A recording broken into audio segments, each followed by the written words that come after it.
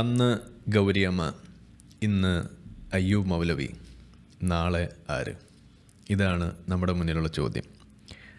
ഇന്നലെ മുതൽ നമ്മൾ കേട്ടുകൊണ്ടിരിക്കുന്ന ആ വാർത്ത, അയ്യൂബ് മൗലവി എന്ന പ്രഗത്ഭനായ ഒരു പ്രസംഗകൻ ഇസ്ലാമിൻ്റെ എല്ലാ തരത്തിലുള്ള പൊള്ളത്തരങ്ങളെയും വളരെ വിശദമായിട്ട് നമുക്കൊക്കെ പറഞ്ഞു തരുന്നതിൽ വലിയ പങ്കുവഹിച്ചിട്ടുള്ളൊരു വ്യക്തി. ഒരു ചരിത്രത്തിലൂടെ നോക്കുകയാണെന്നുണ്ടെങ്കിൽ എൻ്റെ മതനിരാസ പ്രയാണം ഒന്ന് ഓർത്തെടുക്കുമ്പോൾ അതിനകത്ത് ഏറ്റവും കൂടുതൽ സംഭാവന നൽകിയിട്ടുള്ള ഒന്ന് രണ്ട് ആളുകളെ നമ്മൾ എണ്ണിയെടുത്താൽ അതിൽ ഏറ്റവും പ്രധാനപ്പെട്ട ഒരു വ്യക്തിയായിരുന്നു അയ്യൂബ് മൗലവി എന്ന് പറയുന്നത്. അയ്യൂബ് മൗലവി ഏറെയും കൈകാര്യം ചെയ്തിരുന്നത് ഇസ്ലാമിൻ്റെ വശങ്ങൾ എന്ന് പറയുമ്പോൾ അതിൻ്റെ സാമൂഹിക വശങ്ങളൊക്കെയാണ് നമ്മൾ കൂടുതലും കൈകാര്യം ചെയ്യുന്നത് എന്നുണ്ടെങ്കിൽ, അദ്ദേഹം കൈകാര്യം ചെയ്തിരുന്നത് പ്രധാനമായിട്ടും സ്ക്രിപ്ചറിൽ പറഞ്ഞിട്ടുള്ള കാര്യങ്ങൾ, അറബി ഭാഷ വളരെ മികച്ച രീതിയിൽ കൈകാര്യം ചെയ്തിരുന്ന ഒരു വ്യക്തിയായിരുന്നു അദ്ദേഹം. അതുകൊണ്ട് തന്നെ ആ ഭാഷ, അതിൻ്റെ കാര്യങ്ങൾ വെച്ചുകൊണ്ട് അതിൻ്റെ നുവാൻസസ് കറക്റ്റായിട്ട് മനസ്സിലാകുന്ന ഒരു വ്യക്തി എന്നുള്ള രീതിയിൽ അതൊക്കെ വെച്ച് വളരെ കൃത്യമായിട്ട് ഇസ്ലാമിനെ പൊളിച്ചു കാണിച്ചിരുന്നൊരു വ്യക്തിയായിരുന്നതുകൊണ്ട് തന്നെ അദ്ദേഹം പല കാര്യങ്ങളും പറഞ്ഞു തരുമ്പോൾ അത് കേട്ടിരിക്കുമ്പോൾ നമുക്ക് വിശ്വാസത്തെ ചോദ്യം ചെയ്യാൻ വലിയ കാരണങ്ങളൊന്നും വേണ്ടി വന്നിരുന്നില്ല. അതിൽ ഏറ്റവും എടുത്തു പറയുന്ന ഒരു കാര്യം, അദ്ദേഹം നമുക്ക് മുന്നിൽ അവതരിപ്പിച്ചിട്ടുള്ള ഇസ്ലാമിലെ സ്വത്തവകാശം സംബന്ധിച്ചിട്ടുള്ള കാര്യങ്ങൾ, അതുകൂടാതെ മദ്യം എന്ന് പറയുന്ന സംഗതി അത് ഇസ്ലാമിൽ ഹറാമാക്കിയിട്ടുണ്ട് എന്നുള്ളത് കാണാൻ കഴിയില്ല എന്ന് പറയുന്ന ചില വാദങ്ങൾ അദ്ദേഹം വെച്ചത് സംബന്ധിച്ചിട്ടുള്ള കാര്യങ്ങൾ, അതിനേക്കാളൊക്കെ ഉപരി സ്വത്തവകാശത്തിൻ്റെ കാര്യം തന്നെ ഒരു വശത്ത് ഏറ്റവും പ്രധാനമായിട്ട് അവിടെ നിൽക്കുമ്പോൾ ഭാഷയെ കൊണ്ടുള്ള പ്രശ്നങ്ങൾ മുന്നിൽ വെച്ചുകൊണ്ട് നമുക്ക് പറഞ്ഞു തന്നിട്ടുള്ള ഒരു പ്രധാന വിഷയം ആബിർ എന്ന് പറയുന്ന ഒരു വിഷയം, അതല്ലെങ്കിൽ വിധി വിലക്ക് വിശ്വാസം സംബന്ധിച്ചിട്ടുള്ള കാര്യങ്ങൾ, ഇതൊക്കെ വലിയ തോതിൽ അദ്ദേഹം ചർച്ച ചെയ്യുകയും ഇന്നും ഇദ്ദേഹം ഇനിയിപ്പോൾ മതത്തിലേക്ക് തിരിച്ചു പോയാൽ പോലും ആ പ്രസംഗങ്ങൾ കേട്ട് കഴിഞ്ഞാൽ ഇവിടെ ഇനിയും ആളുകൾ പുറത്തേക്ക് വന്നുകൊണ്ടേയിരിക്കും അത് കേട്ടിട്ട് എന്ന ഒരു യാഥാർത്ഥ്യം ഇവിടെ ഇരിക്കെ തന്നെ ഈ ഒരു പശ്ചാത്തലത്തിൽ ഒന്ന് രണ്ട് കാര്യങ്ങൾ നിങ്ങളുമായിട്ട് പങ്കുവെക്കണമെന്നാണ് വിചാരിക്കുന്നത്. എല്ലാവർക്കും നമ്മുടെ വീഡിയോയിലേക്ക് സ്വാഗതം.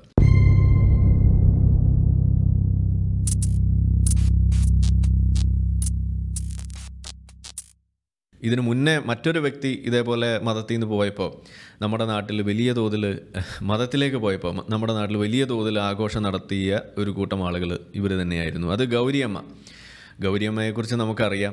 കമ്മ്യൂണിസ്റ്റ് പാർട്ടിയുടെ കേരളത്തിലെ എക്കാലത്തും നമുക്ക് ഓർമ്മയിൽ തങ്ങി നിൽക്കുന്ന ഒരു മുഖം. സ്ത്രീപക്ഷത്തു നിന്നും ഇന്ന് നമുക്ക് കമ്മ്യൂണിസ്റ്റ് പാർട്ടി എന്നൊക്കെ പറയുമ്പോൾ അതിൽ വനിതാ നേതാവ് എന്ന് പറയുമ്പോൾ നമുക്ക് ശൈലജ ടീച്ചറുടെ മുഖമായിരിക്കും ചിലപ്പോൾ ആളുകൾക്ക് ഓർമ്മ വരുന്നത്. കുറേ ആളുകൾക്ക് നമ്മളുടെ പഴയ ശ്രീമതി ടീച്ചറുടെ മുഖം ഓർമ്മ വരുന്നുണ്ടാവും. ഏതായാലും അധികം സ്ത്രീകളൊന്നും ഒരു വലിയ പ്രഗത്ഭരായ ഒരു ആളുകളുടെ ഒരു നേതൃത്വ നിരയിലേക്ക് അധികം ഉയർത്തിക്കൊണ്ട് വരാത്തൊരു പാർട്ടിയാണ് നമ്മളുടെ കമ്മ്യൂണിസ്റ്റ് പാർട്ടി എന്നറിയാം. ഗൗരിയമ്മ എന്ന് പറയുന്ന വ്യക്തി വളരെ മികച്ച നേതാവായിരുന്നു. കേരളത്തിൻ്റെ ഒരു മുഖ്യമന്ത്രി പോലും ആകാനുള്ള എല്ലാ സാധ്യതയും അവിടെ ഉണ്ടായിരിക്കെ കമ്മ്യൂണിസ്റ്റ് പാർട്ടിയുടേതായിട്ടുള്ള നിലപാടുകളുടെ ആ അപര്യാപ്തത, അതല്ലെങ്കിൽ അവരുടെ ആ ഒരു പിന്തിരിപ്പൻ ഒരു നിലപാടിൻ്റെ ഭാഗമായിക്കൊണ്ട് പലപ്പോഴായിട്ട് അതിനുള്ള അവസരങ്ങൾ നഷ്ടപ്പെട്ടു പോയിട്ടുള്ളൊരു വ്യക്തിയാണ് എന്നൊക്കെ നമുക്കറിയാം. എന്നിരിക്കെ അവർ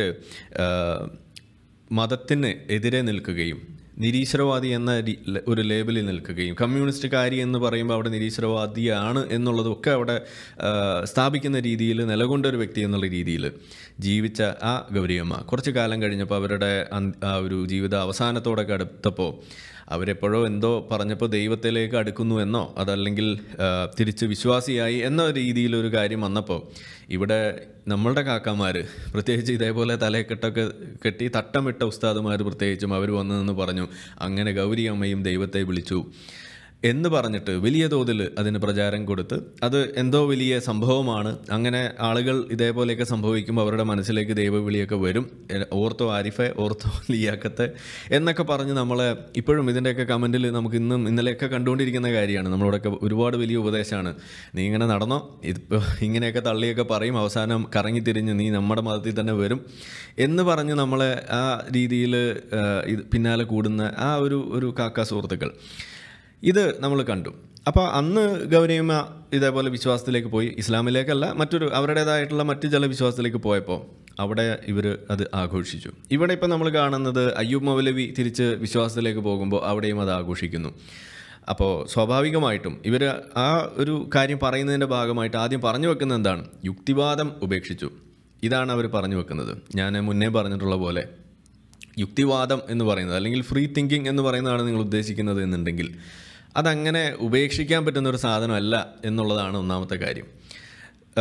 അതേപോലെ തന്നെ ഈ മതം കൊണ്ട് നടക്കുന്ന ആളുകൾ പോലും ഏറ്റവും കൂടുതൽ ഉപയോഗിക്കുന്ന ഒരു സംഗതിയാണ് ഈ യുക്തിവാദം എന്ന് പറയുന്നതും കൂടിയാണ് നമ്മൾ മനസ്സിലാക്കേണ്ടത്. ഇത് ആരെങ്കിലും കുറച്ച് ആളുകളുടെ അതല്ലെങ്കിൽ ഏതെങ്കിലും ഒരാൾ കുത്തകയാക്കി വെച്ചിരിക്കുന്ന അതല്ലെങ്കിൽ കുറച്ച് ആളുകൾക്ക് മാത്രം ചെയ്യാൻ കഴിയുന്ന ഒരു സാധനമൊന്നുമല്ല ഈ യുക്തിവാദം എന്ന് പറയുന്നത്. അത് എല്ലാവർക്കും സാധിക്കുന്ന കാര്യമാണ്, എല്ലാവരും ചെയ്തുകൊണ്ടിരിക്കുന്ന സംഗതിയാണ്.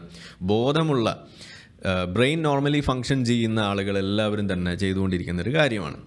പക്ഷെ അവിടെ എന്താ സംഭവിക്കുന്നത് എന്നുള്ളതാണ് നമ്മൾ നോക്കേണ്ടത്. യുക്തിവാദത്തിൻ്റെ ഒരു ശാസ്ത്രം നമ്മളൊന്ന് പരിശോധിച്ച് നോക്കുകയാണെന്നുണ്ടെങ്കിൽ ഏതൊരു വിഷയത്തിലേക്കും നമ്മൾ അതിൻ്റെ ശരിയായ ദിശയിലേക്ക് നമ്മൾ എത്തണമെന്നുണ്ടെങ്കിൽ നമ്മൾ അതിന് ഉപയോഗിക്കുന്നത് പ്രധാനമായിട്ടും ഇൻഫർമേഷൻ അത് പ്രോസസ്സ് ചെയ്യുക എന്നുള്ളൊരു സംഗതിയാണ് എന്നുണ്ടെങ്കിൽ അതിൽ നമ്മൾ എടുക്കുമ്പോൾ പലതരത്തിലുള്ള ബയാസുകൾ നമ്മൾ മാറ്റി വെച്ചുകൊണ്ടായിരിക്കണമല്ലോ അതിനെ സമീപിക്കേണ്ടത് എന്നൊക്കെ നമ്മൾ പറയുമ്പോൾ അവിടെ ഏറ്റവും കൂടുതൽ പറയപ്പെടുന്ന ഒരു കാര്യമാണ് നമ്മൾ എടുക്കുന്ന തെളിവുകളുടെ പ്രാധാന്യം, ആ തെളിവുകൾ അതല്ലെങ്കിൽ നമുക്ക് കിട്ടുന്ന ഇൻഫർമേഷൻ്റെ സോഴ്സിൻ്റെ പ്രാധാന്യം, അത് എത്രമാത്രം ശരിയാണ് എന്നുള്ളതിൻ്റെ കാര്യം. അങ്ങനെയൊക്കെയുള്ള കാര്യം നോക്കിയിട്ടാണ് നമ്മൾ അത് വെച്ചുകൊണ്ട് ഒരു പ്രോസസ്സ് ചെയ്യുന്ന ഒരു ഇൻഫർമേഷൻ അത് ശരിയായ ദിശയിലേക്ക് പോവുകയുള്ളൂ.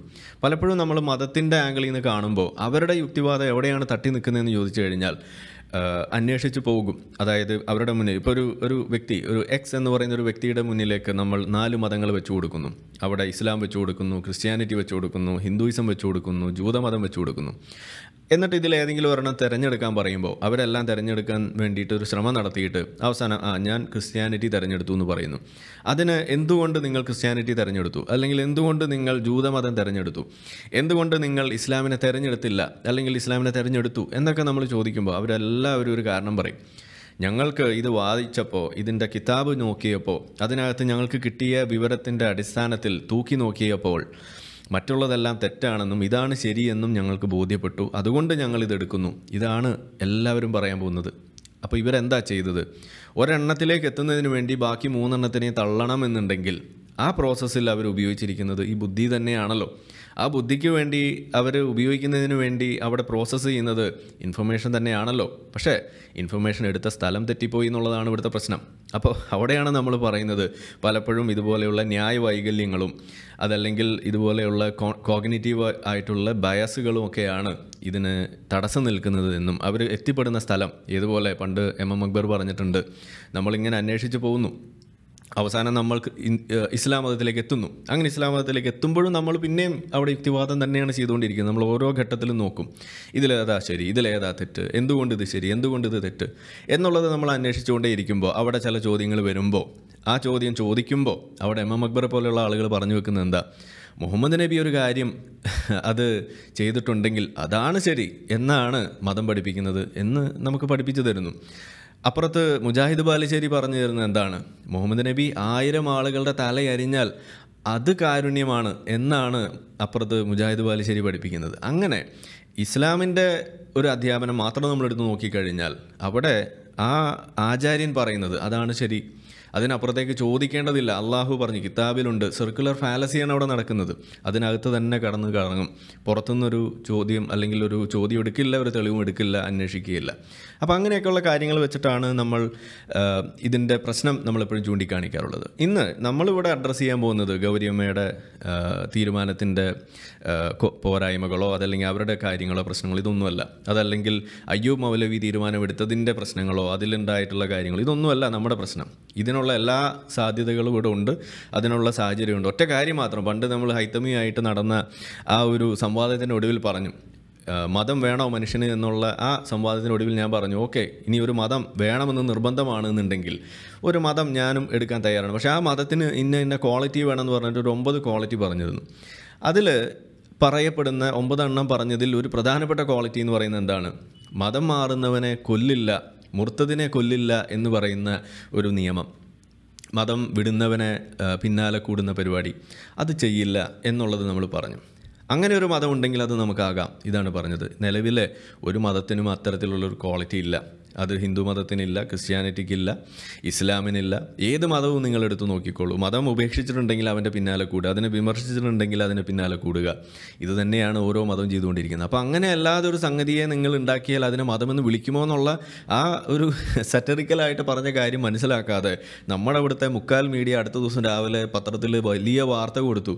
മതം വേണോ എന്ന സംവാദത്തിന് വന്ന് അവസാനം മതം വേണമെന്ന് സമ്മതിച്ചിട്ട് പോയി എന്ന് പറഞ്ഞിട്ട് ഒരു തലക്കെട്ടോടും കൊടുക്കുന്ന ഒരു അവസ്ഥ ഇവിടെ ഉണ്ടെങ്കിൽ നമുക്ക് ഊഹിക്കാവുന്നതേ ഉള്ളൂ ഈ മദ്രസ ജീവികളുടെ തലച്ചോറ് എത്രമാത്രം പ്രവർത്തിക്കുന്നുണ്ട് എന്നുള്ളത്. അവരെപ്പോഴും എല്ലാം വളരെ ആ ഫേസ് വാല്യൂവിൽ എടുക്കുന്നു. നമ്മൾ പറയുന്നതിൻ്റെ എന്താണ് അതിൻ്റെ ഉദ്ദേശം എന്നുള്ളതോ അതല്ലെങ്കിൽ എന്താണ് ആ പറഞ്ഞത് എന്നോ പോലും മനസ്സിലാക്കാൻ കഴിയാത്ത രീതിയിൽ അവരുടെ ബുദ്ധി മരവിച്ചു പോയി എന്നുള്ളതിൻ്റെ ഒരു പ്രധാന ലക്ഷണമായിരുന്നു അത്. നമുക്കത് കണ്ട് സഹതാപമാണ് തോന്നിയത്. ഈ സർക്കാസം പറയുമ്പോൾ അതല്ലെങ്കിൽ ഇതുപോലെ സെറ്ററിക്കലായിട്ട് കാര്യങ്ങൾ പറയുമ്പോൾ കുറച്ചും കൂടി സൂക്ഷിക്കണം എന്നൊക്കെ ഉള്ള ഒരു ആത്മപരിശോധന നടത്താനുള്ളൊരു വേദി അല്ലെങ്കിൽ ഒരു അനുഭവം കൂടിയായി മാറി എന്നുള്ളതാണ് സത്യത്തിൽ അന്ന് സംഭവിച്ചത്. പോട്ടെ, അപ്പോൾ ഇന്ന് നമ്മൾ പറയാൻ പോകുന്നത് ഇത്തരം കുറച്ച് മറ്റ് വിഷയങ്ങളാണ്. അതിലേറ്റവും പ്രധാനം എന്താണ് മതം, എന്താണ് അതിനകത്ത് ഫ്രീ തിങ്കിങ് എന്ന് പറയുന്നത്, അതുപോലെ എന്തുകൊണ്ട് മതങ്ങളെ വിമർശിക്കുന്നു എന്നുള്ളത്, അതുപോലെ എന്തുകൊണ്ട് ആ മതങ്ങൾ ഒരുപാടെണ്ണം ഉള്ളതിൽ എന്തുകൊണ്ട് ഇസ്ലാമിനെ മാത്രം, ഇസ്ലാം എന്ന പേപ്പട്ടിയെ മാത്രം നമ്മൾ എന്തുകൊണ്ട് കല്ലെറിയുന്നു, ഇതാണ് മറ്റൊരു ചോദ്യം. അതുപോലെ ഈ മതങ്ങൾ സൃഷ്ടിക്കുന്ന പ്രശ്നങ്ങൾ, അതിനെക്കുറിച്ച്, അതിൽ സോഷ്യലായിട്ടുള്ള പ്രശ്നങ്ങളും സൈക്കോളജിക്കലായിട്ടുള്ള പ്രശ്നങ്ങൾ, ഇതൊക്കെ ജസ്റ്റ് ഒന്ന് ഓടിച്ച് നോക്കാം എന്നാണ് ഇന്ന് നമ്മൾ ഉദ്ദേശിക്കുന്നത്. ഇതുപോലുള്ള വിഷയങ്ങൾ പറയുന്നതിന് വേണ്ടി അവസരമൊരുക്കിയ അയ്യൂബ് മൗലവിയും അതുപോലെ തന്നെ ഗൗരി അമ്മയും അത് വലിയ തോതിൽ കൊട്ടിഘോഷിച്ച് നടക്കുന്ന വിശ്വാസ കൂട്ടങ്ങളോട് നമുക്ക് നന്ദിയും കടപ്പാടും തന്നെയുള്ളൂ. അത് പറഞ്ഞുകൊണ്ട് നമുക്ക് ഈ രണ്ടുപേരുടെയും ഈ തീരുമാനത്തെ, അവരുടെ വ്യക്തി തീരുമാനത്തെ, അത് വ്യക്തിപരമായ തീരുമാനമെന്ന രീതിയിൽ മാറ്റിവെച്ചുകൊണ്ട് ഇതിൻ്റെ പിന്നിലുള്ള ശാസ്ത്രത്തെ അറിയുക, ആ രീതിയിൽ ഇതിനെ കാണാൻ ശ്രമിക്കുക എന്ന രീതിയിലേക്ക് നമ്മൾ മുന്നോട്ട് പോകുന്നുണ്ട്. നമ്മളുടെ പണി അതായതുകൊണ്ട് അതിലേക്ക് നമ്മൾ പോകുന്നു. ഇമ്പാക്റ്റ് ഓഫ് റിലീജിയൻ, അതും കൂടി പറഞ്ഞിട്ട് അവസാനിപ്പിക്കാം. വളരെ പെട്ടെന്ന് നമുക്ക് പറയാം. ഈ ഇമ്പാക്റ്റാണ് നമ്മൾ ഇന്നത്തെ വിഷയം. ഇപ്പോൾ ഗൗരിയമ്മയുടെ കാര്യം പറഞ്ഞാലും അത് അയ്യൂബ് മൗലവിയുടെ കാര്യം പറഞ്ഞാലും രണ്ടും റിലീജിയൻ്റെ ഇമ്പാക്റ്റാണ് എന്ന് നമ്മൾ പറയുന്നു. പക്ഷേ ഇത് രണ്ടും രണ്ട് തലത്തിലാണ് എന്നുള്ളതാണ് രസം. അതായത് ഒന്ന് റിലീജിയൻ്റെ ഡിറക്റ്റ് ഇമ്പാക്റ്റായിട്ട് പറയാം, രണ്ട് ഒരു ഇൻഡിറക്റ്റ് ആയിട്ടുള്ളൊരു ഇമ്പാക്റ്റായിട്ട് നമുക്ക് പറയാം. ഇതിൽ സോഷ്യൽ ഇമ്പാക്റ്റ് എന്ന് നമുക്ക് പറയുമ്പോൾ മതം അത് ഡയറക്റ്റ്ലി ഉണ്ടാക്കുന്ന ഒരു ഇമ്പാക്റ്റാണ്. അതാണ് നമ്മൾ കണ്ടുകൊണ്ടിരിക്കുന്നത്. ഇപ്പോൾ അയ്യൂബ് മൗലവിയുടെയൊക്കെ വിഷയത്തിൽ നമ്മൾ ഏറെ ചർച്ചയാക്കുന്നതാണ്. അതുപോലെ ഇപ്പോൾ എൻ്റെയൊക്കെ പേഴ്സണൽ ലൈഫിലായാലും ഓരോ എക്സ് മുസ്ലിമിനും പറയാനുള്ള കഥകൾ അത് ഈ പറയുന്ന ഡിറക്റ്റ് ആയിട്ടുള്ള സോഷ്യൽ ഇമ്പാക്റ്റ് തന്നെയാണ്. മതം അവരുടെ ജീവിതത്തിൽ, അത് സാമൂഹികമായിട്ടും വ്യക്തിപരമായിട്ടുള്ള ജീവിതത്തിൽ ഉണ്ടാക്കുന്ന ആ ഒരു ഇമ്പാക്റ്റ് തന്നെയാണ് അതിൻ്റെ കാരണം. ഇത് ex Muslims of north America 2021 പുറത്തുവിട്ട ഒരു സർവേ റിപ്പോർട്ടാണ്. അപ്പോൾ അതിൽ നിങ്ങൾക്ക് കാണാം, ചെറിയ എഴുത്താണ്, എന്തായാലും ഞാൻ വായിച്ചു തരാം. മതം വിടാനുണ്ടായ കാരണങ്ങൾ ഇതൊക്കെ വെച്ചുകൊണ്ട്, അതുപോലെ മതം വിടുന്ന ആളുകളുടെ കാര്യങ്ങളൊക്കെ അന്വേഷിച്ചുകൊണ്ട് നടത്തിയിട്ടുള്ളൊരു സർവേ. അപ്പോൾ അതിൽ കുറേ കാര്യങ്ങൾ അവർ ചോദിക്കുന്നുണ്ട്. വിശദമായിട്ട് ഉള്ളൊരു റിപ്പോർട്ടൊക്കെ നമുക്ക് പിന്നെ പറയാം. അതിൽ പ്രധാനപ്പെട്ട 2 കാര്യങ്ങൾ പറയുകയാണ്.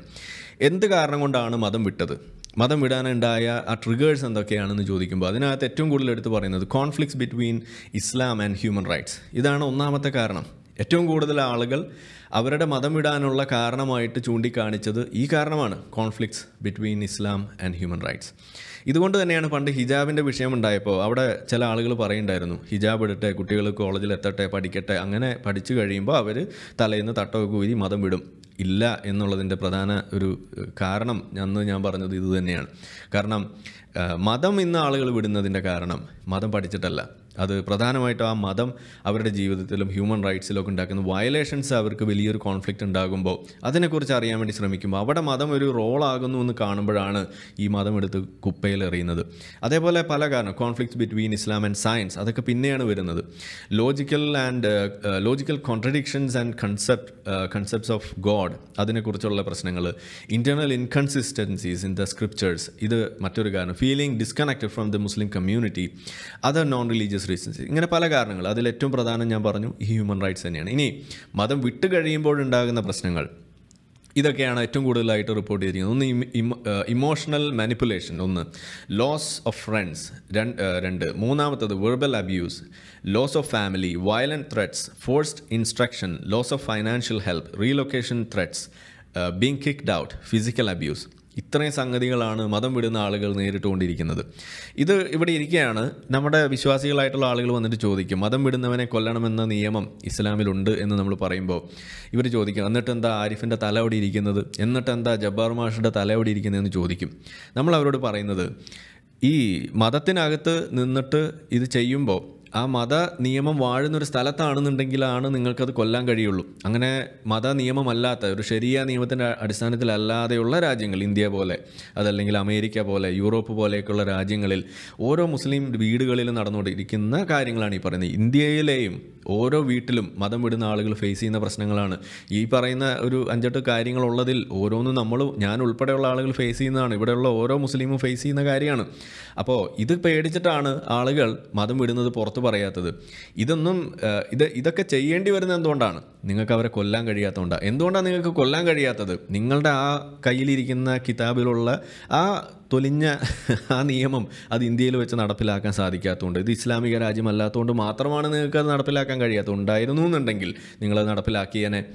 അതുതന്നെയാണ് നമ്മളിവിടെ എപ്പോഴും പറയാറുള്ളത്. അപ്പോൾ അത് നടപ്പിലാക്കാൻ പറ്റാതെ വരുമ്പോൾ അതിൻ്റെ കേട് നിങ്ങൾ തീർക്കുന്നത് എങ്ങനെയാണ്? ഇതുപോലുള്ള സംഗതികൾ വെച്ചിട്ടാണ്. ആളുകളെ മാനിപ്പുലേറ്റ് ചെയ്ത് അവരെ ഒറ്റപ്പെടുത്തി അവരെ ഫൈനാൻഷ്യലി തകർത്തുകൊണ്ട് അവരുടെ മറ്റു പല കാര്യങ്ങളും. ഞാനിപ്പോൾ ഇന്ന് നട്ടൽ നിവർത്തി എഴുന്നേറ്റ് നിൽക്കുന്നുണ്ടെങ്കിൽ ഒറ്റ കാരണമേ ഉള്ളൂ, എനിക്ക് എൻ്റേതായിട്ടുള്ള രീതിയിലൊരു തൊഴിലെടുത്ത് ജീവിക്കാൻ കഴിയുന്ന ഒരു സാഹചര്യം എനിക്ക് നമ്മളുടെ സമൂഹത്തിലൂടെ എനിക്ക് ഉണ്ടാക്കാൻ സാധിച്ചു. അതുകൊണ്ട് മാത്രമാണ് നമ്മൾ എഴുന്നേറ്റ് നിന്ന് ഇതേപോലെ നേർക്ക് നേരെ നിന്ന് സംസാരിക്കുന്ന അവസ്ഥ ഉണ്ടായത്. ഇതെല്ലാവർക്കും ഉണ്ടായിക്കൊള്ളണമെന്നില്ല. ഇല്ലാത്ത ആളുകൾ പെടും, അവർ വലിയ തോതിൽ ബുദ്ധിമുട്ട് അനുഭവിക്കുക. അതിൽപ്പെട്ട ഒരാളാണ് അയ്യൂബ് മൗലവി എന്നാണ് ഈ പറഞ്ഞു വരുന്നത്. അതേപോലെ തന്നെ മതം വിടുന്നതിനെക്കുറിച്ച് സംസാരിക്കാൻ, അതിനെക്കുറിച്ച് അഭിപ്രായം ചോദിച്ചുകൊണ്ട് ഒരുപാട് ആളുകൾ നമുക്കൊക്കെ മെസ്സേജ് ചെയ്യാറുണ്ട്. അവരോടെല്ലാം ആദ്യം പറയുന്ന കാര്യമാണ്, നിങ്ങൾക്ക് ഫൈനാൻഷ്യൽ സെക്യൂരിറ്റി ഉണ്ടോ, ഫൈനാൻഷ്യലി ഇൻഡിപെൻഡൻ്റ് ആണോ നിങ്ങൾ, എന്നാൽ മാത്രം അത് ചെയ്തേക്കുക. അല്ലാത്ത കാലത്തോളം അത് നിങ്ങൾക്ക് വലിയ ബുദ്ധിമുട്ടായിരിക്കും എന്ന് തന്നെയാണ് നമ്മൾ പറയുന്നത്. അപ്പോൾ അതിൻ്റെ കാരണം ഇത് വലിയ ഒരു പ്രശ്നമായതുകൊണ്ട് തന്നെയാണ്. ഇത് റിപ്പോർട്ട് ചെയ്തതിൻ്റെ പ്രധാന ഗ്രാഫ് നിങ്ങൾക്ക് ഇവിടെ കാണാം, എത്ര ആളുകൾ ഇത് പറഞ്ഞു എന്നുള്ളത്. ഏറ്റവും കൂടുതൽ ആളുകൾ ഫേസ് ചെയ്ത സംഗതിയാണ്. 67% ആളുകൾ, ഓപ്പണായിട്ട് പ്രഖ്യാപിച്ച ആളുകൾ, അവർ ഫേസ് ചെയ്ത സംഗതിയാണ് ഈ പറയുന്ന ഇമോഷണൽ മാനിപ്പുലേഷൻ എന്ന് പറയുന്നത്. അതുപോലെ loss of friends, verbal abuse എന്നൊക്കെ പറയുന്നത്. അതിൽ ഏറ്റവും താഴെ 13% ആളുകളും ഫേസ് ചെയ്ത സംഗതിയാണ്, ഓപ്പണായിട്ട് പ്രഖ്യാപിച്ച ആളുകളിൽ ഫിസിക്കൽ അബ്യൂസ്, അടി, ഇടി, കുത്ത്, ഇത് ഫേസ് ചെയ്ത കാര്യം തന്നെയാണ് എന്ന് ഒന്ന് പറയുകയാണ്. ഇനി ഇതേപോലെ പല വിഷയങ്ങൾ കുറച്ചെങ്കിലും ആളുകൾ ഫേസ് ചെയ്ത അതിൻ്റെ കണക്കുകളൊക്കെ കൂടുതൽ ഡീറ്റെയിൽ ആയിട്ട് നിങ്ങൾക്ക് കാണണമെന്നുണ്ടെങ്കിൽ ഇതുപോലുള്ള മാപ്പ്, ഗ്രാഫ് അവിടെ കിട്ടും, നിങ്ങൾക്ക് നോക്കാവുന്നേ ഉള്ളൂ. അപ്പോൾ ഇത് ഒരു യാഥാർത്ഥ്യം നിങ്ങളുമായിട്ട് പങ്കുവെക്കുകയാണ്. ഇനി ഇതിലെ അവസാനത്തെ ഒരു കാര്യം എന്ന് പറയുന്നത്, ഏറ്റവും കൂടുതൽ ആളുകൾ മതം വിടുന്നത് അത് ഒളിപ്പിച്ച് വെക്കുന്ന ആളുകളാണ് എന്നുള്ളതാണ്. അത് ഇവിടെ നിങ്ങൾക്ക് കാണാം. 3% ഫുള്ളി മറച്ചു വെക്കുന്നു, ആരോടും പറയുന്നില്ല. 64% ആളുകൾ പാതി പറയുന്നു, ചിലപ്പോൾ ഫ്രണ്ട്സിനോട് പറയും, അതല്ലെങ്കിൽ മറ്റാരോടെങ്കിലൊക്കെ പറയും. അതല്ലാതെ അവർ പബ്ലിക്കായിട്ട് പറയില്ല. ഞാൻ പണ്ട് പറഞ്ഞിട്ടുള്ളൊരു കാര്യം, ഇന്ന് കേരളത്തിലുള്ള ഓരോ വീട്ടിലും ഓരോ കുട്ടികളും വളർന്നുകൊണ്ടിരിക്കുന്നു എന്ന് പറയുന്നത് അതുകൊണ്ടാണ്. ഒരാളെങ്കിലും ആണ് എന്ന് പറയുന്നത് അതുകൊണ്ടാണ്. ഇത് കുറച്ച് മുന്നേ നമ്മൾ കണ്ടു, ലോകത്ത് തന്നെ ഇതുപോലെ ഏത്തീസ്റ്റുകളുടെ എണ്ണം കൂടുന്നു എന്നുള്ളത് ഒരു കണക്കവിടെ ഇരിക്കെ തന്നെ ഇന്ത്യയിൽ ഇസ്ലാം മതം ആചരിക്കുന്ന ആളുകളുടെ ഇടയിൽ ഓൾമോസ്റ്റ് 10-12% ആളുകളോളം അവർക്ക് മതവിശ്വാസം ഇല്ല എന്ന കണക്ക് കുറച്ച് നാളുകൾക്ക് മുന്നെയാണ് പുറത്തു വന്നത്. കണക്കിൻ്റെ 12 ആണോ 10 ആണോ എന്നുള്ളതൊക്കെ നിങ്ങൾ നോക്കുക, കറക്റ്റ് ഓർമ്മയില്ല. എന്തായാലും ഏകദേശം അത്ര കണക്ക് തന്നെയാണ് നമുക്ക് അറിയാൻ കഴിയുന്നത്. വിശ്വാസം നഷ്ടപ്പെട്ട ആളുകളാണ്.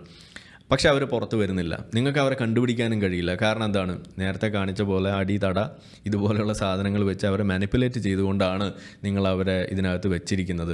ഇനി എങ്ങാനും പുറത്ത് വന്ന് അതിനെക്കുറിച്ച് 2 അക്ഷരം പറഞ്ഞാൽ, നിങ്ങൾ എന്താണോ അയ്യൂബ് മൗലവിയോട് ചെയ്തത് അത് ചെയ്ത് പുള്ളിയെ എങ്ങനെയാണോ നിങ്ങൾ അകത്തേക്ക് കൊണ്ടുപോയത്, അവരെങ്ങനെയാണോ തകർത്തത്, അവരുടെ ആ ഫ്രീഡം നിങ്ങൾ എങ്ങനെയാണോ കവർന്നത്, അത് എല്ലാ ആളുകളും ഫേസ് ചെയ്യേണ്ടി വരും. അതെല്ലാവർക്കും ഫേസ് ചെയ്യാൻ പറ്റിക്കൊള്ളണമെന്നില്ല എന്നുള്ളതാണ്. ഇനി അവസാനമായിട്ട് ഇതിനകത്തൊരു സൈക്കോളജിക്കലായിട്ടുള്ള ഒരു ഭാഗം അതുകൂടി ഒന്ന് പറഞ്ഞിട്ട് അവസാനിപ്പിക്കുകയാണ്. ഇത് പറയാൻ ഇവിടെ നമുക്ക് നമ്മളുടെ ഗൗരിയമ്മ ആ വിഷയം തന്നെയാണ് ഇതിന് ഏറ്റവും അനുയോജ്യം. അതായത് അയ്യൂബ് മൗലവിയുടെ വിഷയം കൂടുതലും സൈക്കോളജിക്കലായിട്ടുള്ളൊരു സംഗതിയേക്കാൾ ഉപരി ഞാനതൊരു സോഷ്യൽ ഇമ്പാക്റ്റ് ആയിട്ടാണ് കാണുന്നത്.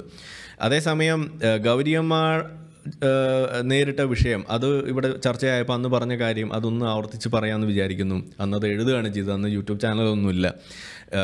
അന്ന് റഫീഖ് സലഫി എന്ന് പറയുന്ന തട്ടമിട്ട ഉസ്താദാണ് അതിനെക്കുറിച്ച് പറഞ്ഞത്. അപ്പോൾ ആ വിഷയം അത് നമുക്ക് കുറച്ചും കൂടി ഒരു സൈക്കോളജിക്കലായിട്ടുള്ള ഒരു ആംഗിളാണ് ഇതിനകത്ത് തരിക. ഇത് സംബന്ധിച്ചിട്ട് വിശ്വാസം അതല്ലേ എല്ലാം എന്ന് പറഞ്ഞ് 2021 നടത്തിയിട്ടുള്ളൊരു പ്രഭാഷണം കിടപ്പുണ്ട്.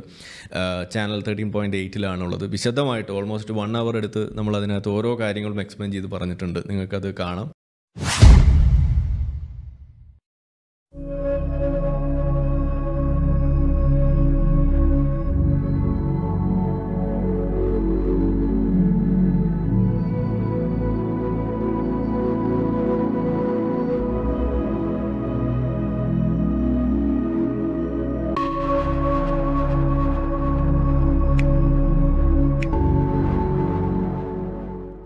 എല്ലാവർക്കും നമസ്കാരം.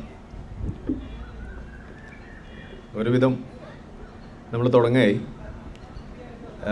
വിശ്വാസം അതല്ലേ എല്ലാം. അതിലേക്ക് കടക്കുന്നതിന് മുന്നേ ഇങ്ങനെ ഒരു വേദി ഒരുക്കി തന്ന team Venetia global essence global Alappuzha അല്ലേ, അവർക്കുള്ള എല്ലാ നന്ദിയും അറിയിച്ചുകൊണ്ട് തുടങ്ങുകയാണ്. വിശ്വാസം അതല്ലേ എല്ലാം, അതല്ല എന്നുള്ളതാണ് ഉത്തരം. അപ്പോൾ അത് എന്തുകൊണ്ട് എന്നുള്ളതെന്ന് നമുക്ക് പരിശോധിക്കാമെന്ന് കരുതാണ്. വളരെ വലിയൊരു സബ്ജക്റ്റാണ് അത് സംസാരിച്ച് തുടങ്ങിക്കഴിഞ്ഞാൽ. പക്ഷേ നമുക്ക് ചെറിയ രീതിയിലൊന്ന് ചില കാര്യങ്ങൾ മാത്രം പരിശോധിച്ചൊന്ന് പോകാമെന്ന് വിചാരിക്കാം. അപ്പോൾ അതിൽ പ്രധാനമായിട്ട് ഇത്തരം കാര്യങ്ങളാണ് നമ്മളിൽ നോക്കുന്നത്. പ്രധാനമായിട്ട് ഈ ബിലീഫ്, വിശ്വാസം എന്ന് പറയുന്നത് എന്താണ്? ഈ വിശ്വാസം എന്ന് പറയുമ്പോൾ നമ്മൾ മലയാളത്തിലും ഇംഗ്ലീഷിലും പറയുമ്പോൾ സാധാരണ ഒരു പെശക്ക് പറ്റാറുണ്ട്. നമ്മൾ ദൈവവിശ്വാസം എന്നാണ് പറയുക, ശാസ്ത്രത്തിലുള്ള വിശ്വാസം എന്നും പറയാറുണ്ട്. പക്ഷേ ഇംഗ്ലീഷിൽ അത് രണ്ടാണ്. ഒന്ന് ഫെയ്ത്ത്, മറ്റേത് ട്രസ്റ്റാണ്. പക്ഷെ നമ്മളിപ്പോൾ തൽക്കാലം ഈ ഫെയ്ത്തിലും ട്രസ്റ്റിലും ഒരേപോലെ വർക്ക് ചെയ്യുന്ന ഒരു സാധനമുണ്ട് അതിൻ്റെ ബാക്കിൽ, അത് ബിലീഫാണ്. അപ്പോൾ ഫെയ്ത്തിൽ എന്താണ് വ്യത്യാസം, അത് ട്രസ്റ്റിൽ എന്താ വ്യത്യാസം, അത് നമുക്ക് പരിശോധിക്കാവുന്നതാണ്. എന്തായാലും ആ വ്യത്യാസങ്ങൾക്ക് മുന്നേ ഈ ഫെയ്ത്ത് അല്ലെങ്കിൽ ഈ വിശ്വാസം എന്ന് പറയുന്നത്, ബിലീഫ് എന്ന് പറയുന്നത് അതെന്താണെന്നുള്ളത് നമുക്കൊന്ന് പരിശോധിക്കേണ്ടതുണ്ട്. അതുകൂടാതെ എന്തുകൊണ്ടാണ് നമ്മളൊരു സാധനം കാണുമ്പോൾ ഇങ്ങനെ വിശ്വസിച്ച് പോകുന്നത്? അതിപ്പോൾ ശാസ്ത്രമായാലും ശരി, അന്ധവിശ്വാസങ്ങളായാലും ശരി, നമ്മൾ വിശ്വസിച്ച് പോകുന്നത് എന്തുകൊണ്ട്, അത് നമ്മൾ പരിശോധിക്കേണ്ട ഒരു കാര്യമാണ്. മറ്റൊന്ന് ഈ പറഞ്ഞ ഫെയ്ത്ത് വേഴ്സസ് ട്രസ്റ്റ് എന്ന് പറഞ്ഞ ആ ഒരു വ്യത്യാസം. അവസാനമായിട്ട് ഒരു എങ്ങനെയാണ് ഇതൊക്കെ മനസ്സിലാക്കിയിട്ട് നമുക്ക് എന്താ ചെയ്യാൻ കഴിയുക, എങ്ങനെയാണ് മുന്നോട്ട് പോകാൻ കഴിയുക, എന്താണ് ഇതൊക്കെ മനസ്സിലാക്കിക്കൊണ്ടുള്ള ഗുണം, അതും ഇതിൻ്റെ കൂടെ നമ്മളൊന്ന് പരിശോധിക്കുക. ഒരു തിങ്കിങ് എക്സസൈസ്, അത്രയേ ഉള്ളൂ. അല്ലാതെ ഇതൊരു കാര്യം ഇങ്ങനെ പഠിച്ചു പോവുക അങ്ങനെയുള്ള ഉദ്ദേശമൊന്നും ആർക്കും വേണ്ട. ചില കാര്യങ്ങൾ മനസ്സിലാക്കുക, നമ്മുടെ ജീവിതത്തിൽ നമുക്ക് അത് പ്രാക്ടിക്കലാക്കാൻ പറ്റുമെങ്കിൽ അത് വളരെ വലിയൊരു കാര്യമായിരിക്കും, കാര്യങ്ങൾ നമുക്ക് മനസ്സിലാക്കാനും ഒക്കെ. അപ്പോൾ അങ്ങനെയുള്ളൊരു തിങ്കിങ് എക്സസൈസ്, അത്രേ ഇതുകൊണ്ട് ഉദ്ദേശിക്കുന്നുള്ളൂ. അപ്പോൾ ഇതിൽ നമുക്ക് കാണാം, ഇപ്പോൾ ഒരു അന്യഗ്രഹ ജീവി നമ്മളുടെ ഭൂമിയിൽ വന്നിട്ട് ഇങ്ങനെ നോക്കുകയാണ്. ഈ വിശ്വാസം എന്ന് പറയുന്നത് എത്രത്തോളം ഉണ്ട് നമ്മുടെ നാട്ടിൽ, ഈ ഭൂമിയിൽ. ഈ പറയുന്ന നമ്മൾ ഹീറ്റ് മാപ്പ് എന്നൊക്കെ പറയാറുണ്ട്, അല്ലെങ്കിൽ കോൾഡ് മാപ്പ്, ഹീറ്റ് മാപ്പ് എന്നൊക്കെ പറയുന്ന പോലെ ഒരു വിശ്വാസ മാപ്പ് എടുത്തു കഴിഞ്ഞാൽ അതിലേറ്റവും കൂടുതൽ കാണാൻ കഴിയുക ഈ സാധനമാണ്, റിലീജിയൻ. ഈ വിശ്വാസം എന്ന് പറയുന്ന വാക്ക് പറയുമ്പോൾ തന്നെ നമ്മളെ മനസ്സിലേക്ക് വരുന്നതും ഒരു പക്ഷേ ഈ പറയുന്ന ഈ മതങ്ങൾ തന്നെയാണ്, മതങ്ങളിലുള്ള വിശ്വാസം. ഇതാണല്ലോ വിശ്വാസം എന്ന് പറയുമ്പോൾ നമ്മൾ മനസ്സിലേക്ക് ആദ്യം വരുന്നത്. അതിനുശേഷമല്ലേ ബാക്കിയുള്ള കാര്യങ്ങളൊക്കെ വരുള്ളൂ. എന്നിലുള്ള വിശ്വാസം, നിങ്ങളിലുള്ള വിശ്വാസം, പരസ്പര വിശ്വാസം, ആത്മവിശ്വാസം, അങ്ങനെ പലതരം വിശ്വാസങ്ങളുണ്ട്. പക്ഷേ ഏറ്റവും കൂടുതൽ മുഴച്ചു നിൽക്കുന്നത് ഒരു സൊസൈറ്റീനെ മൊത്തത്തിലൊക്കെ നമ്മൾ എടുത്തു കഴിഞ്ഞാൽ, അല്ലെങ്കിൽ ഒരു വലിയൊരു പോപ്പുലേഷനെ നമ്മൾ എടുത്തു കഴിഞ്ഞാൽ, അതിലേറ്റവും കൂടുതൽ നമുക്ക് കാണാൻ കഴിയുക ഈ പറയുന്ന ഒരു മതവിശ്വാസമാണ്. അപ്പോൾ നമ്മളൊരു ഭൂമിയിലേക്ക് നോക്കിക്കഴിഞ്ഞാൽ നമുക്ക് ഇങ്ങനെ കാണാൻ കഴിയും അതിൻ്റെ ഒരു മാപ്പ്. ഏറ്റവും മേജറായിട്ടുള്ള കുറേ റിലീജിയൻ, അതിൽ ക്രിസ്ത്യാനിറ്റിയാണ് ഏറ്റവും മുഴച്ചു നിൽക്കുന്ന ഒരു റിലീജിയൻ. രണ്ടാമതായിട്ട് ഇസ്ലാം നമുക്ക് കാണാം. പിന്നെ അങ്ങനെ ഒരുപാട് റിലീജിയൻസ്. അതിൽ രണ്ടാമത്തെ ഒരു ചിത്രം കൂടിയുണ്ട്. ഇതെന്ന് പറഞ്ഞു കഴിഞ്ഞാൽ നമുക്ക് നമ്മളെ സംബന്ധിച്ചിടത്തോളം, ഈ സ്വതന്ത്ര ചിന്തകരെ സംബന്ധിച്ചിടത്തോളം കുറച്ച് സന്തോഷം തരുന്ന കാര്യമാണ്. കാരണം ഈ 1ാം റാങ്കുകാരങ്ങ് മാറിക്കഴിഞ്ഞാൽ പിന്നെ 2ാം റാങ്കുകളായിട്ട് വരുന്നത് കൂടുതലും അൺഅഫിലിയേറ്റഡ്, അല്ലെങ്കിൽ മതം ഏതെന്ന് വ്യക്തമാക്കാത്ത ആളുകൾ, അല്ലെങ്കിൽ കൃത്യമായ ഒരു ചട്ടക്കൂടൊന്നും ഇല്ലാത്ത ആളുകൾ, മതമില്ലാത്ത ആളുകൾ, അങ്ങനെയുള്ള, അതായത് സ്വതന്ത്ര ചിന്തകരെ പോലെ അല്ലെങ്കിൽ എത്തീസ്റ്റുകളെ പോലെ ഇതുപോലെയുള്ള ആളുകളാണ് 2ാം സ്ഥാനത്ത് എപ്പോഴും വരുന്നത് എന്നുള്ളതാണ്. പക്ഷേ അതിലും ചില സ്ഥലങ്ങളിൽ നമുക്കിതിൽ കാണാൻ കഴിയും. അവിടെ ക്രിസ്ത്യാനിറ്റി വരുന്ന സ്ഥലങ്ങളുണ്ട്, ഇസ്ലാം വരുന്ന സ്ഥലങ്ങളുണ്ട്, അങ്ങനെ നമുക്ക് കാണാം. ഇപ്പോൾ ഇന്ത്യയുടെ കാര്യം നമ്മളെടുത്താൽ അറിയാം. ഹിന്ദു മതം എന്ന് പറയുന്ന ഒരു കാര്യമാണ് ഇവിടെ ഏറ്റവും കൂടുതലെന്ന് നമുക്കറിയാം. പക്ഷേ അത് സെക്കൻഡ് പൊസിഷനിലേക്ക് വരുമ്പോൾ അവിടെ ഇസ്ലാം മതമായിട്ടാണ് വരുന്നത്. ഇതേപോലെ നമുക്ക് കാണാൻ കഴിയും. അപ്പോൾ ഈ രണ്ട് മാപ്പ് നമ്മൾ എടുത്തു കഴിയുമ്പോൾ പറഞ്ഞു വന്നത് ഇത്രയേ ഉള്ളൂ. വിശ്വാസം എന്ന് പറയുന്നത് അത് ഏതെങ്കിലും ഒരു തരത്തിൽ നമ്മളുടെ കൂടപ്പിറപ്പായിട്ടുള്ള സാധനമാണ്. അതിലേറ്റവും കൂടുതൽ നമുക്ക് കാണാൻ കഴിയുക ഈ മതവിശ്വാസം തന്നെയാണ് എന്നുള്ളതാണ്.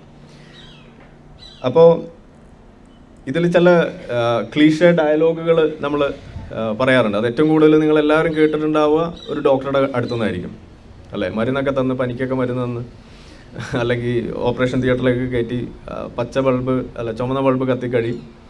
എന്നിട്ട് പറയും, ഇനി ദൈവത്തോട് പ്രാർത്ഥിച്ചോളൂ, വേറെ വഴിയൊന്നുമില്ല, എല്ലാം തീരാറായി എന്നുള്ളൊരു ധ്വനി. അപ്പോൾ അവിടെ ഡോക്ടർ പറഞ്ഞു വെക്കുന്നത് എന്താണ്? നിങ്ങൾ എന്നിൽ വിശ്വസിച്ചോ, അല്ലെങ്കിൽ ഞാൻ മരുന്ന് കൊടുത്തിട്ടുണ്ട് അതിൽ നിങ്ങൾ ട്രസ്റ്റ് ചെയ്തോ എന്നല്ല അവിടെ പറയുന്നത്. പകരം അതൊക്കെ അവിടെ കൊടുത്തിട്ടുണ്ട്, പക്ഷെ ഇനി നിങ്ങൾ ദൈവത്തോട് പ്രാർത്ഥിച്ചോ എന്നുള്ളതാണ്. അപ്പോൾ ആ രീതിയിൽ ചില ക്ലീഷേ ഡയലോഗുകൾ നമ്മൾ ചെറുപ്പം മുതൽ കേട്ട് വരുന്ന കാര്യമാണ്. ചെറുപ്പം എന്നുള്ളതിനേക്കാൾ ഉപരി തലമുറകളായിട്ട് കേട്ട് വരുന്ന കാര്യങ്ങളാണ്. അതുകൊണ്ട് തന്നെ അത് പറയാത്ത ഡോക്ടർമാർ ആരെങ്കിലും, ഇപ്പോൾ ഒരു ഡോക്ടർ പറയാണ്, ഒരു സ്വതന്ത്ര ചിന്തകനായ ഒരു ഡോക്ടർ പറയാണ്, നിങ്ങളിനി ദൈവത്തോട് പ്രാർത്ഥിച്ചോ എന്ന് പറയുന്നതിനേക്കാൾ പറയാം, മരുന്നൊക്കെ ഞാൻ കൊടുത്തിട്ടുണ്ട്, ശരീരം പ്രതികരിച്ചാൽ നിങ്ങളെ രോഗി രക്ഷപ്പെടും എന്ന് പറഞ്ഞാൽ അവിടെ എന്താ സംഭവിക്കുക? ചിലപ്പോൾ അടിയൊക്കെ പൊട്ടിയെന്ന് വരും. കാരണം അങ്ങനെ ഒരു പ്രോബബിലിറ്റീനെ ബേസ് ചെയ്തിട്ടോ അല്ലെങ്കിൽ എപ്പിഡമിയോളജീനെ ബേസ് ചെയ്തിട്ടോ ഒരു ഉത്തരം അതല്ല നമ്മൾ പ്രതീക്ഷിക്കുന്നത്. നമ്മളെ സംബന്ധിച്ചിടത്തോളം ആശ്വാസം തരുന്ന എന്തെങ്കിലും കേൾക്കുക എന്നുള്ളതാണ്. അതിന് ഏറ്റവും എളുപ്പം ദൈവത്തെ കൂട്ടുപിടിച്ചിട്ട് ഇതേപോലെയുള്ള ചില ഡയലോഗുകൾ അടിക്കുക എന്നുള്ളതാണ്. അതാണ് നമ്മൾ തലമുറകളായിട്ട് ചെയ്തുകൊണ്ടിരിക്കുന്നത്. അപ്പം ഇങ്ങനെ ഓരോ കാര്യങ്ങൾ. ഇപ്പോൾ കഴിഞ്ഞ ദിവസം നമ്മളിൽ ഒരു ഇത് കണ്ടു, യുണൈറ്റഡ് സ്റ്റേറ്റ്സിലെ പ്രസിഡന്റ് പറഞ്ഞ കാര്യം, ബിലീവ് ഇൻ സയൻസ്. ഇത് ഒരുപാട് ചർച്ചയായി. അത് ബിലീവ് ആണോ വേണ്ടത്, അതോ അത് പറഞ്ഞത് ശരിയാണോ? ചില ആളുകൾ ഇത് വളരെ നല്ലൊരു കാര്യമായിട്ടാണ് കണ്ടിരിക്കുന്നത്. കാരണം ഇതിന് തൊട്ട് മുന്നേ ഉണ്ടായിരുന്ന ആളാരാണെന്ന് അറിയുന്നുണ്ട്. ഒരു പേമാരിക്ക് ശേഷം വന്ന ഒരു ഇളം വെയിൽ പോലെയാണ് ഇത് കാണുമ്പോൾ തോന്നുന്നത്. അപ്പോൾ ഒരു ആശ്വാസം, ഒരു നല്ല മാറ്റത്തിൻ്റെ തുടക്കമാണ്. കാരണം മറ്റേ ആൾ പറഞ്ഞിരുന്നത് എന്താണെന്ന് നമുക്കറിയാം. അപ്പോൾ അങ്ങനെയൊക്കെ നോക്കുമ്പോൾ ഇതുപോലെ പറയുന്നത് നമ്മൾ കാണുമ്പോൾ ഒരു സന്തോഷം. പക്ഷെ അപ്പോഴും ബിലീവ് എന്ന് പറയുന്ന വാക്കാണ് അവിടെ ഉപയോഗിച്ചിരിക്കുന്നത്. അത് ശരിയാണോ തെറ്റാണോ എന്നുള്ളതൊക്കെയാണ് നമ്മളിനി കാണാൻ പോകുന്നത്. ഇവിടെ നിങ്ങൾക്ക് കാണാം, ഇത് നമ്മളൊരു സുഹൃത്തിൻ്റെ തന്നെ വണ്ടിയുടെ മുകളിലുള്ള ഒരു സ്റ്റിക്കറാണ്. അതിൻ്റെ താഴെ എഴുതിയിരിക്കുന്നത് നിങ്ങൾക്ക് കാണുമെന്നറിയില്ല. ഫോർഡ് എൻഡേവറാണ് ആ വണ്ടിയുടെ താഴെ എഴുതിയിരിക്കുന്നത്. Safety features, safety inside. ഈ വണ്ടിയിലെ സുരക്ഷാ ക്രമീകരണങ്ങൾ എന്തൊക്കെ, അതെല്ലാം ഇൻസ്റ്റാൾ ചെയ്തിരിക്കുന്നത് ഫോർഡ് എന്ന് പറയുന്ന കമ്പനിയാണ്. പക്ഷെ അത് ഓപ്പറേറ്റ് ചെയ്യുന്നവരാ. നമുക്ക് ആർക്കെങ്കിലും വിശ്വാസമുണ്ടോ? ഈ നമ്മൾ ഇത്രയും വണ്ടിയിലൊക്കെ എയർ ബാഗ് പിടിപ്പിക്കുന്നു, അല്ലെങ്കിൽ ഒരുപാട് ടെക്നോളജിക്കൽ അഡ്വാൻസ്മെൻറ്റ്സ് നമ്മൾ കൊണ്ടുവന്നിട്ടുണ്ട് അല്ലേ. Seat belt, 3 point seat belt, അതുപോലെ പല കാര്യങ്ങൾ.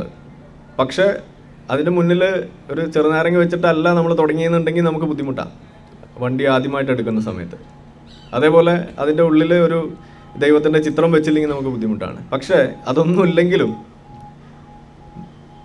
സേഫ്റ്റി ഫീച്ചേഴ്സ് വർക്ക് ചെയ്യാനുള്ള സംവിധാനം ആ വണ്ടിക്കകത്തുണ്ട് അല്ലേ. അപ്പം നമ്മൾ അതിനെ ട്രസ്റ്റ് ചെയ്യുന്നുണ്ടോ എന്നുള്ളതാണ് നമ്മൾ ചിന്തിക്കേണ്ടത്. പകരം നമ്മൾ എന്തിനാണ് ട്രസ്റ്റ് ചെയ്യുന്നത്? അതൊക്കെ വെച്ചാൽ നമ്മളവിടെ ദൈവ ഭയമുള്ള ആണ് വണ്ടി ഓടിച്ചെന്നുണ്ടെങ്കിൽ വണ്ടി ഇടിച്ചാൽ രക്ഷപ്പെടുന്നല്ലേ നമ്മൾ പറയാം. അപ്പോൾ ആലോചിക്കാം. അപ്പോൾ ഇവിടെ ഒരു പ്രശ്നം ഇതാണ്, ഫെയ്ത്ത് വേഴ്സസ് ട്രസ്റ്റ് എന്ന് പറയുന്നത്. നമ്മൾ കണ്ടു കഴിഞ്ഞു എന്താണ് ഫെയ്ത്ത്, എന്താണ് ട്രസ്റ്റ്. അതായത് എളുപ്പം മനസ്സിലാക്കാൻ വേണ്ടി പറയുകയാണെങ്കിൽ, ഒരു കാര്യത്തിന് അന്ധമായി വിശ്വസിക്കുക, തെളിവൊന്നും വേണ്ട. ആരെങ്കിലും ഇന്ന ആൾ പറഞ്ഞു, അല്ലെങ്കിൽ കോട്ടിട്ട ഒരു സായിപ്പ് പറഞ്ഞു, അതല്ലെങ്കിൽ ഏതെങ്കിലും ഒരു ചന്ദനമൊക്കെ വരച്ച ഒരാൾ പറഞ്ഞു, അല്ലെങ്കിൽ തലക്കെട്ട് പൊറോട്ട കെട്ടെന്നൊക്കെ നമ്മൾ പറയുന്ന കെട്ട് കെട്ടിയ ഒരാൾ പറയുന്നു. അങ്ങനെ പറഞ്ഞ ഒരു പറയുന്ന ഒരാൾ ഒരു കാര്യം പറഞ്ഞാൽ, അല്ലെങ്കിൽ നമ്മളുടെ മാതാപിതാക്കൾ നമ്മളോടൊരു കാര്യം പറഞ്ഞു അല്ലേ, അത് മതി നമുക്ക് വിശ്വസിക്കാൻ. അത് അന്ധമായ വിശ്വാസമാണ്. അപ്പോൾ വാസ്തവത്തിൽ ഈ ദൈവവിശ്വാസം എന്ന് പറയുന്നത് പറയാറുണ്ട്. ഇപ്പോൾ ഇസ്ലാമിലെ പ്യൂരിറ്റൻ വാദക്കാരൊക്കെ പറയാറുണ്ട്. അതായത് യഥാർത്ഥ വിശ്വാസികൾ എന്ന് അവകാശപ്പെടുന്ന ആളുകൾ അന്ധവിശ്വാസം കൊണ്ടു നടക്കുന്ന മുസ്ലിങ്ങളെ നോക്കിയിട്ട് പറയും നിങ്ങൾ ചെയ്യുന്നത് അന്ധവിശ്വാസമാണ് എന്ന് ഉപദേശിക്കുന്നത് നമുക്ക് കാണാം. സത്യത്തിൽ രണ്ടുപേരും അന്ധവിശ്വാസികൾ തന്നെയാണ്. പക്ഷേ ഈ രണ്ട് കാലിൽ മന്ദമുള്ള ആൾ ഒരു കാലിലുള്ള മന്ദമുള്ള ആളോട് ഉപദേശിക്കുന്ന പോലെയാണ് അവിടെ സംഭവിക്കുന്നത്. കാരണം രണ്ടുപേരും വിശ്വസിക്കുന്നത് അടിസ്ഥാനപരമായിട്ട് ഉള്ള ദൈവം, അതിന് തെളിവൊന്നുമില്ല. അപ്പോൾ ദൈവത്തിന് തെളിവുണ്ടോ ഇല്ല എന്നുള്ളത് നമ്മുടെ വിഷയമല്ല. നമ്മുടെ പ്രശ്നം എപ്പോഴും നമ്മൾ പറയാനുള്ളത് അള്ളാഹു മാത്രമേ നമ്മുടെ വിഷയമുള്ളൂ, അതെന്തെന്നുള്ളതേ നമ്മുടെ പ്രശ്നമുള്ളൂ. അപ്പോൾ ഇവിടെ ഈ ഫെയ്ത്ത് എന്ന് പറയുമ്പോൾ അവിടെ തെളിവുകൾക്ക് യാതൊരു വിലയില്ല, അതാർക്കും വേണ്ട, അതവിടെ ആവശ്യമുള്ളൊരു കമ്മോഡിറ്റി അല്ല. അതേസമയം ഈ ട്രസ്റ്റ് എന്ന് പറയുന്ന സമയത്ത് അവിടെ ഒരു എവിഡൻസ് വേണം, അല്ലെങ്കിൽ അതിനൊരു പ്രൂഫ് വേണം. ഇന്ന കാരണങ്ങൾ കൊണ്ട് നിങ്ങൾക്ക് ട്രസ്റ്റ് ചെയ്യാം. ഇപ്പോൾ കഴിഞ്ഞ ദിവസം ഒരു യാത്ര ചെയ്തപ്പോൾ ഫ്ലൈറ്റ് പൊങ്ങാൻ നേരത്ത് എൻ്റെ അടുത്തിരുന്ന ആൾ ഒരു പ്രായമായിട്ടുള്ള ഒരാളാണ്. അപ്പോൾ അവരൊരു ഫാമിലി ആയിട്ട് ഒരു 5-6 പേരുണ്ട്. അതിലൊരു പ്രായമായിട്ടുള്ള ഒരാൾ പറയാണ്, ഹിന്ദിയിലാണ്, ഭഗവാൻ കാത്തുരക്ഷിക്കട്ടെ എന്നുള്ള രീതിയിൽ എല്ലാവരും പ്രാർത്ഥിച്ചോളൂ എന്ന് എല്ലാവരോടും ഉപദേശിക്കുകയാണ്, തൊട്ടപ്പുറത്തിരിക്കുന്ന ആളുകളോട്. അപ്പോൾ അത് കേട്ട് എല്ലാവരും അതൊക്കെ ചെയ്തു. അങ്ങനെ ഇരിക്കുന്നു, റൺവേയിലൂടെ ഓടുകയാണ്. അപ്പം ഞാൻ തൊട്ടടുത്തിരിക്കും, ഞാനത് കേൾക്കുകയും ചെയ്തു. ഞാൻ അവരോട് പറഞ്ഞു, നിങ്ങൾ ഭഗവാൻ കാത്തുരക്ഷിക്കട്ടെ എന്ന് പറയണ്ട, കാരണം ഇത് സയൻസിൻ്റെ പ്രൊഡക്റ്റാണ് ഈ സാധനം. അതിന് എപ്പോഴും ഒരു ചാൻസ് ഓഫ് എറർ ഉണ്ട്. ആ എറർ എത്രമാത്രം ഉണ്ട് അതിൻ്റെ പ്രോബബിലിറ്റി നോക്കിയിട്ട് അപകടം ഉണ്ടാവാനുള്ള സാധ്യത അവിടെ ഉണ്ട്. അപകടം ഉണ്ടാവേണ്ട ഒരു ഘട്ടം വന്നാൽ അത് ഉണ്ടാവും.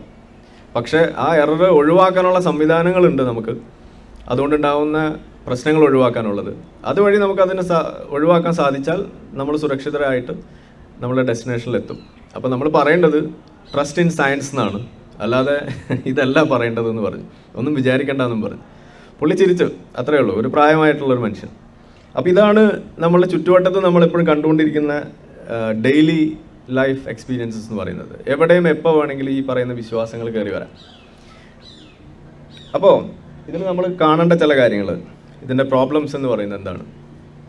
ഇവിടെ ഈ ഫെയ്ത്ത് ഫെയിലാവുന്നു അല്ലെങ്കിൽ സയൻസ് ഫെയിലാവുന്നു, എന്താ സംഭവിക്കുക? ഫെയ്ത്ത് ഫെയിൽ ചെയ്താൽ എന്തെങ്കിലും സംഭവിക്കുമോ? നമുക്കറിയാം, ഇദ്ദേഹം ഒരു ഡോക്ടർ അനൂപ്, നമ്മളൊരു ഒക്ടോബറിൽ നമ്മൾ കണ്ട ഒരു വാർത്തയാണ്. കഴിഞ്ഞ ഒക്ടോബറിൽ ഒരു കുട്ടിയുടെ സർജറി നടത്തിയതിന് ശേഷം കുട്ടി മരണപ്പെട്ടു. അതിന് അതിൻ്റേതായിട്ടുള്ള മെഡിക്കൽ കാരണങ്ങളുണ്ട്. പക്ഷെ സംഭവിച്ചത് ഇതാണ്, ഡോക്ടറുടെ ആത്മഹത്യയിലേക്കാണ് അത് നയിച്ചത്, അല്ലേ? എന്തായിരിക്കും അതിന് കാരണം?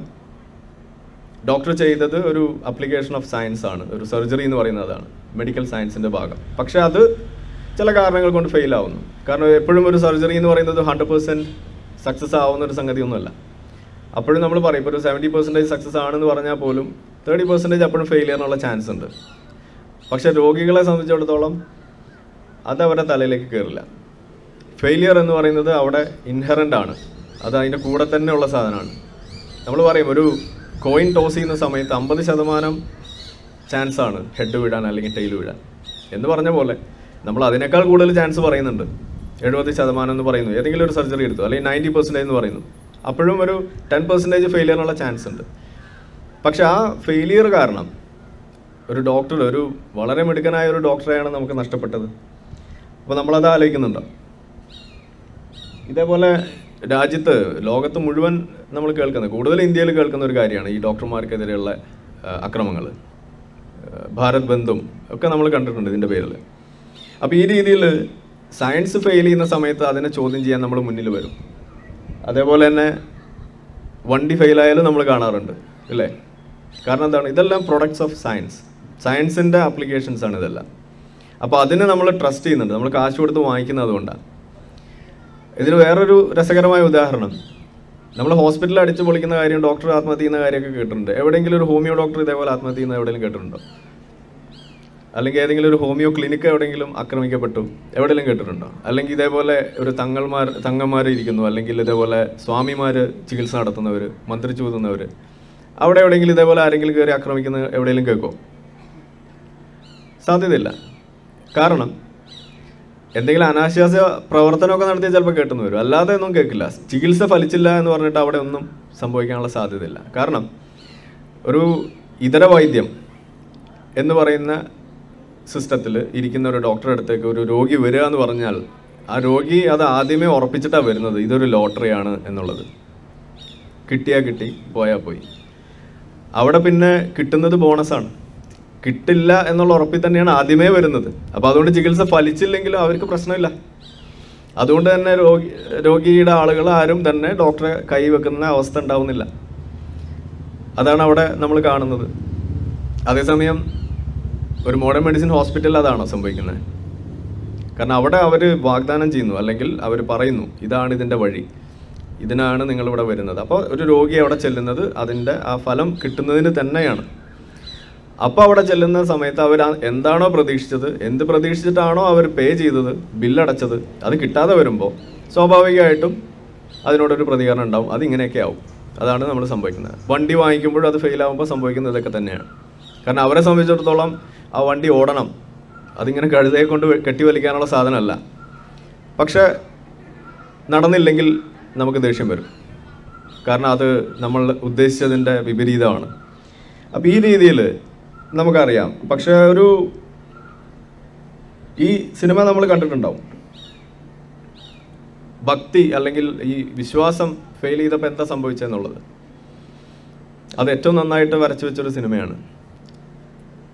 ഈ സിനിമ റൺ ചെയ്ത തിയേറ്റർ അടിച്ചു പൊളിച്ചു എന്നുള്ളതാണ് അവിടെ സംഭവിച്ചത്. അപ്പോഴും വില്ലൻ അവിടെ വിശ്വാസം തന്നെയാണ്. അപ്പോൾ ഈ രീതിയിൽ വിശ്വാസത്തെ തൊട്ട് കളിച്ചു കഴിഞ്ഞാൽ, പ്രത്യേകിച്ച് മതവിശ്വാസങ്ങളെ തൊട്ട് കളിച്ചു കഴിഞ്ഞാൽ വിവരം അറിയുന്നുള്ളതാണ്. അപ്പോൾ ഇതിൻ്റെ ചില കാര്യങ്ങളിലേക്ക് നമ്മൾ കൂടുതൽ കിടക്കുകയാണ്. അതിൽ ഒരു പ്രധാന കാര്യം ഈ ഫെയ്ത്ത് ഇൻ ആക്ഷൻ എന്ന് നമ്മൾ പറയും. എങ്ങനെയാണ് ഈ ഫെയ്ത്ത് അല്ലെങ്കിൽ ഈ വിശ്വാസം, ബിലീഫ് ഇൻ ആക്ഷൻ എന്ന് വേണമെങ്കിൽ ഇപ്പോൾ തൽക്കാലം നമുക്ക് പറയാം. എന്നാലും ഞാൻ ആ ഫെയ്ത്ത് എന്നുള്ള വാക്ക് ഉപയോഗിക്കുകയാണ്. കാരണം ഈ ഫെയ്ത്തിൻ്റെ പ്രത്യേകത ഇത് അന്ധമായ ഒരു വിശ്വാസമാണ്. ഈ അന്ധമായ വിശ്വാസം ചില സമയങ്ങളിൽ നമുക്ക് ഗുണമാണ്. എപ്പോൾ എന്ന് ചോദിച്ചു കഴിഞ്ഞാൽ, ഇതേപോലെ നമ്മളൊരു ആദിമ മനുഷ്യനായി നടന്നിരുന്ന സമയത്ത് നമ്മളെ ഒരുമിപ്പിക്കാനും ഒരുമിച്ച് സർവൈവ് ചെയ്യാനും ഒരു കൂട്ടമായിട്ട് നിലനിർത്താനും അതുപോലെയുള്ളൊക്കെ കാര്യങ്ങൾക്ക് ഈ അന്ധമായ വിശ്വാസങ്ങൾ ആവശ്യമായിരുന്നു ഒരു കാലത്ത്. പക്ഷേ ഈ സംഗതിനെ കൂട്ടുപിടിച്ചുകൊണ്ട് മതങ്ങളായിട്ടും മറ്റ് ഐഡിയോളജികളുമായിട്ട് മാറുമ്പോഴാണ് ഇത് നമ്മൾ പറയാറുള്ള ദോഷങ്ങളായിട്ട് മാറിയത്. അപ്പോൾ ഒരു ഘട്ടത്തിൽ ഈ പറയുന്ന അന്ധമായ വിശ്വാസം നമുക്ക് ആശ്വാസം തന്നെയായിരുന്നു. അപ്പോൾ ഇതിൽ മതം മാത്രമല്ല പ്രശ്നമായിട്ട് വരുന്നത്, പലതരത്തിലുള്ള അന്ധവിശ്വാസങ്ങൾ ഇതേപോലെ വരാം. അതെന്തെന്നുള്ളത് നമുക്ക് കാണാം. ഒരു ചെറിയൊരു വീഡിയോ നമുക്കൊന്ന് കാണാം. ഇതൊരു എക്സ്പെരിമെൻ്റ് ആണ്, യൂട്യൂബിൽ കാണാം. എന്നാലും ഞാൻ ചെറിയൊരു പോർഷൻ ഒന്ന് പ്ലേ ചെയ്യാമെന്ന് വിചാരിക്കുകയാണ്. അതായത് ഞാൻ പറഞ്ഞു ഈ അന്ധമായ വിശ്വാസം എങ്ങനെയാണ് നമുക്ക് ഹെൽപ്ഫുൾ ആവുന്നത് എന്നുള്ള കാര്യം. ചില സമയങ്ങളിൽ അത് ഹെൽപ്ഫുൾ ആവുന്നു എന്ന് നമ്മൾ പറഞ്ഞു. അപ്പോൾ അതിൻ്റെ കൂടുതൽ ഡീറ്റെയിലേക്ക് പോകുന്നതിന് മുന്നേ ആദ്യം ഈ വീഡിയോ ഒന്ന് കാണുക, എന്നിട്ട് നമുക്ക് അതിലേക്ക് കിടക്കാം. സൗണ്ട് ഒന്ന് കുറച്ച്. Stand up at the sound of this tone. Simply because everyone else Maximize does. them. You might be thinking you'd never go along with this. Or would you?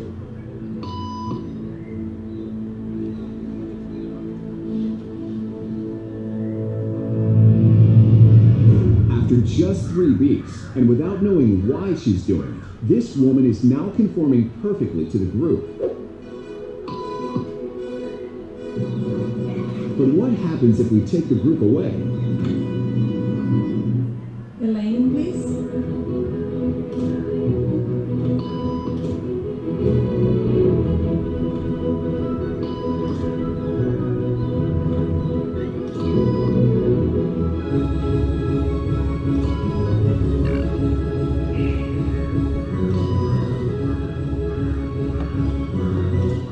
Okay, now she's alone. The crowd is gone and nobody is watching her except our hidden cameras. What do you think she'll do?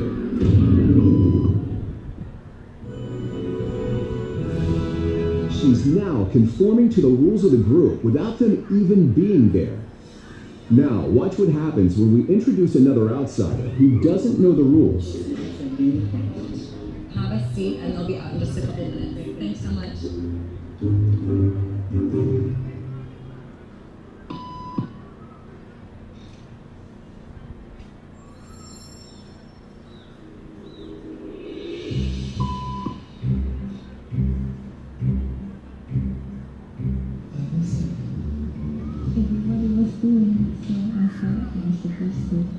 Think she'll teach the new guy what to do?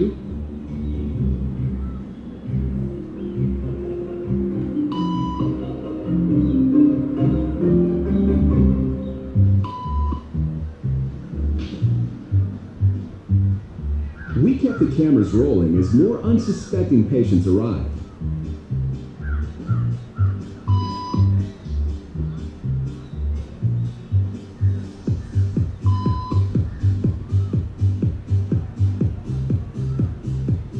And slowly but surely,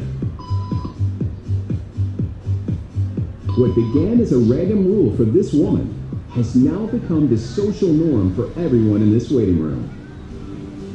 Here to explain what's going on in their brains is Jonah Berger of the... video കണ്ടല്ലോ അല്ലേ? എന്താ ഇതിൽ നിന്ന് മനസ്സിലായത്?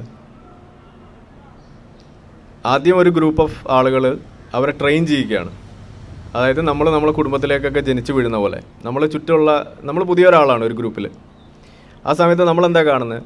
എല്ലാവരും രാവിലെ എഴുന്നേൽക്കുന്നു, കുമ്പിടുന്നു, നെറുകെ തൊടുന്നു, പല കാര്യങ്ങൾ, വിശ്വാസപരമായ പല കാര്യങ്ങൾ, അല്ലെങ്കിൽ ചില കാര്യങ്ങൾ പറയുന്നു. തെക്കോട്ട് തല വെക്കരുത്, അല്ലെങ്കിൽ വടക്കോട്ട് തല വെക്കരുത്, എന്തെങ്കിലും ഒരു കാര്യം, ഒരു എക്സാമ്പിൾ നിങ്ങൾ എന്ത് വേണമെങ്കിലും എടുത്തോളൂ.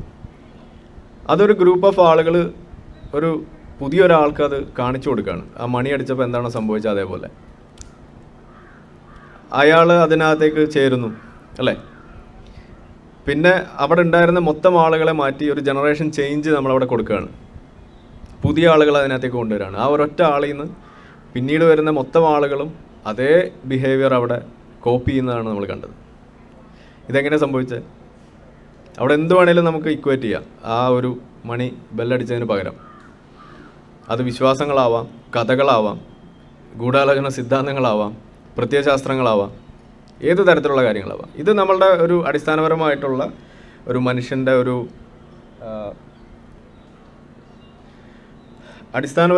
നമ്മളുടെ ഒരു പ്രശ്നത്തിലേക്കാണ് ചൂണ്ടുന്നത് വിരൽ. കാരണം ഇവിടെ നമ്മളെപ്പോഴും ചോദിക്കാറുണ്ട്, ഇപ്പം ഇങ്ങനെ എന്തെങ്കിലും ഒരു സാധനം, ഇപ്പോൾ നമ്മൾ ആ കണ്ട ഇതിനകത്ത് ഒരാൾ ചോദിക്കുകയാണ്, എന്തിനാണ് നിങ്ങളിങ്ങനെ എഴുന്നേറ്റ് നിൽക്കുന്നത്? ബെല്ലടിച്ചു എന്ന് വിചാരിച്ചിട്ട് എന്തിനാണ് എഴുന്നേറ്റ് നിൽക്കുന്നതെന്ന് ഒരാൾ ചോദിച്ചു എന്ന് വിചാരിക്കുക. എന്തായിരിക്കും അവിടെ സംഭവിക്കുക? ആ ചോദിക്കുന്ന ആളെ നമ്മൾ എന്തിനാ വിളിക്കുക? നമ്മളെപ്പോലെ ഒരാളാണായിരിക്കും ആ ചോദിക്കുന്നത്. എന്തിനാ ഇപ്പോൾ എല്ലാവരും എഴുന്നേറ്റ് നിൽക്കണമെന്ന് ചോദിക്കുന്നത് അല്ലേ? ആ ചോദിച്ചോൻ്റെ അവസ്ഥ എന്തായിരിക്കും? ഒറ്റപ്പെടുമോ? അവരെ ഒറ്റപ്പെടുത്തുന്നു, അവരെ എന്തോ ഒരു കുഴപ്പമുള്ളവനായിട്ട് ചിത്രീകരിക്കുന്നു. ശരിക്കും ആർക്കാ കുഴപ്പം? ആ എണീറ്റ് നിൽക്കുകയും ഇരിക്കുകയും ചെയ്യുന്ന ആൾക്കാണോ കുഴപ്പം? അത് എന്തിനായി ഇങ്ങനെ ചെയ്യുന്നതെന്ന് ചോദിക്കുന്ന ആൾക്കാണോ കുഴപ്പം? നമുക്കിങ്ങനെ പുറത്തുനിന്ന് നോക്കുമ്പോൾ നമുക്കത് മനസ്സിലാവും ആർക്കാ കുഴപ്പം എന്നുള്ളത്. പക്ഷെ അകത്ത് നിൽക്കുന്ന ഒരാളെ സംബന്ധിച്ചിടത്തോളം എന്താണ് അവിടെ സംഭവിക്കുക? അപ്പോൾ ആ ചോദിക്കുന്ന ആളോട് സ്ഥിരമായിട്ട് തിരിച്ചു വരുന്ന ചോദ്യമാണ്. ഇപ്പം നമ്മളൊക്കെ മതത്തിനെയൊക്കെ വിമർശിക്കുന്നു, അല്ലെങ്കിൽ ഹോമിയോപ്പതിയൊക്കെ വിമർശിക്കുമ്പോൾ നമ്മളൊക്കെ കേട്ടിട്ടുള്ള ഒരു പ്രധാന ചോദ്യമാണ്, ഒന്നുമില്ലാണ്ട് ഇപ്പോൾ എല്ലാവരും ഇങ്ങനെ ചെയ്യുമോ അല്ലേ? എന്തെങ്കിലുമൊക്കെ ഇല്ലാണ്ടിക്കുമോ? എന്തെങ്കിലുമൊക്കെ കാണുമല്ലോ, അങ്ങനെയല്ലേ പറയില്ലേ? ആ ഒരു സാധനം എന്തെങ്കിലും ഉണ്ടോ എന്നുള്ള ആ ഒരു തോന്നൽ, അതാണ് ഇവിടെ അപകടം ഉണ്ടാക്കുന്നത്. ആ തോന്നൽ എത്ര ആൾക്ക് എത്ര നേരത്തെ ഉണ്ടാക്കാൻ കഴിയുന്നോ അത്രയും ഡേഞ്ചറസ് ആണ് കാര്യങ്ങൾ. അതുകൊണ്ടാണ് നമ്മളെപ്പോഴും പറയാറ്, ഈ മതവിദ്യാഭ്യാസം അല്ലെങ്കിൽ ഇതുപോലെയുള്ള കെട്ടുകഥകൾ പഠിപ്പിക്കുന്നത് അത് ഈ ചെറിയ പ്രായത്തിൽ ചെയ്യുന്നത് വളരെ അപകടം പിടിച്ച കാര്യമാണെന്ന് പറയുന്നത് അതുകൊണ്ടാണ്. അപ്പോൾ എന്തുകൊണ്ടാണ് ഇങ്ങനെ ഒരു നമ്മളുടെ ബ്രെയിൻ ഇങ്ങനെ ഒരു ബിലീവിങ് ബ്രെയിൻ ആയത് എന്നുള്ളതാണ് നമ്മളൊന്ന് ഓടിച്ച് പരിശോധിക്കുക. കാരണം അത് വളരെ ബോറിംഗ് ആയിട്ടുള്ളൊരു സംഗതിയാണ്. കാരണം നമ്മൾ എപ്പോഴും പറഞ്ഞു കേൾക്കാറുള്ള കാര്യം തന്നെയാണ്. അതായത് ഈ എവല്യൂഷൻ, പരിണാമം ഒക്കെ കണക്ട് ചെയ്തിട്ടാണ് എപ്പോഴും പറയുക. എന്നാൽ അതിൻ്റെ ഒരു ചെറിയ ചിത്രം എന്ന് പറയുന്നത്, നമ്മളിങ്ങനെ പെട്ടെന്നൊരു ദിവസം മനുഷ്യനായതല്ലല്ലോ, കുറേ കാലം സമയമെടുത്തിട്ടുണ്ടായതാണ്. അതിൻ്റെ സമയം നിങ്ങൾക്ക് കാണാം. ഇങ്ങനെ ഒരു ഹോമോ സാപ്പിയനായിട്ട് നമ്മൾ വന്ന സമയത്ത് നമുക്കുണ്ടായിട്ടുള്ള പ്രധാനപ്പെട്ട ചില ക്വാളിറ്റീസ് എന്ന് പറയുന്നത് ഈ കാണുന്നതൊക്കെയാണ്. അതിൽ നമുക്ക് കാണാം, ആ ബോൾഡിൽ കാണുന്നത് കോഗ്നിറ്റീവ് എബിലിറ്റി അത് ഇൻക്രീസ് ചെയ്തു എന്നുള്ളതാണ് അതിൻ്റെ ഏറ്റവും നമ്പർ 1 ഡിഫറൻസ് എന്ന് പറയുന്നത്. അതായത് നമ്മുടെ ബ്രെയിൻ സൈസ് ഒരു 600 cc ഉണ്ടായിരുന്നതിൽ നിന്നും ഒരു 1400 cc ആയിട്ട് ഇൻക്രീസ് ചെയ്യുന്നു. നമ്മുടെ കോർട്ടെക്സിൻ്റെ ഡെവലപ്മെൻറ്റാണ് അവിടെ ഏറ്റവും കൂടുതൽ സംഭവിച്ചത്, ഫ്രോണ്ടൽ കോർട്ടെക്സ്.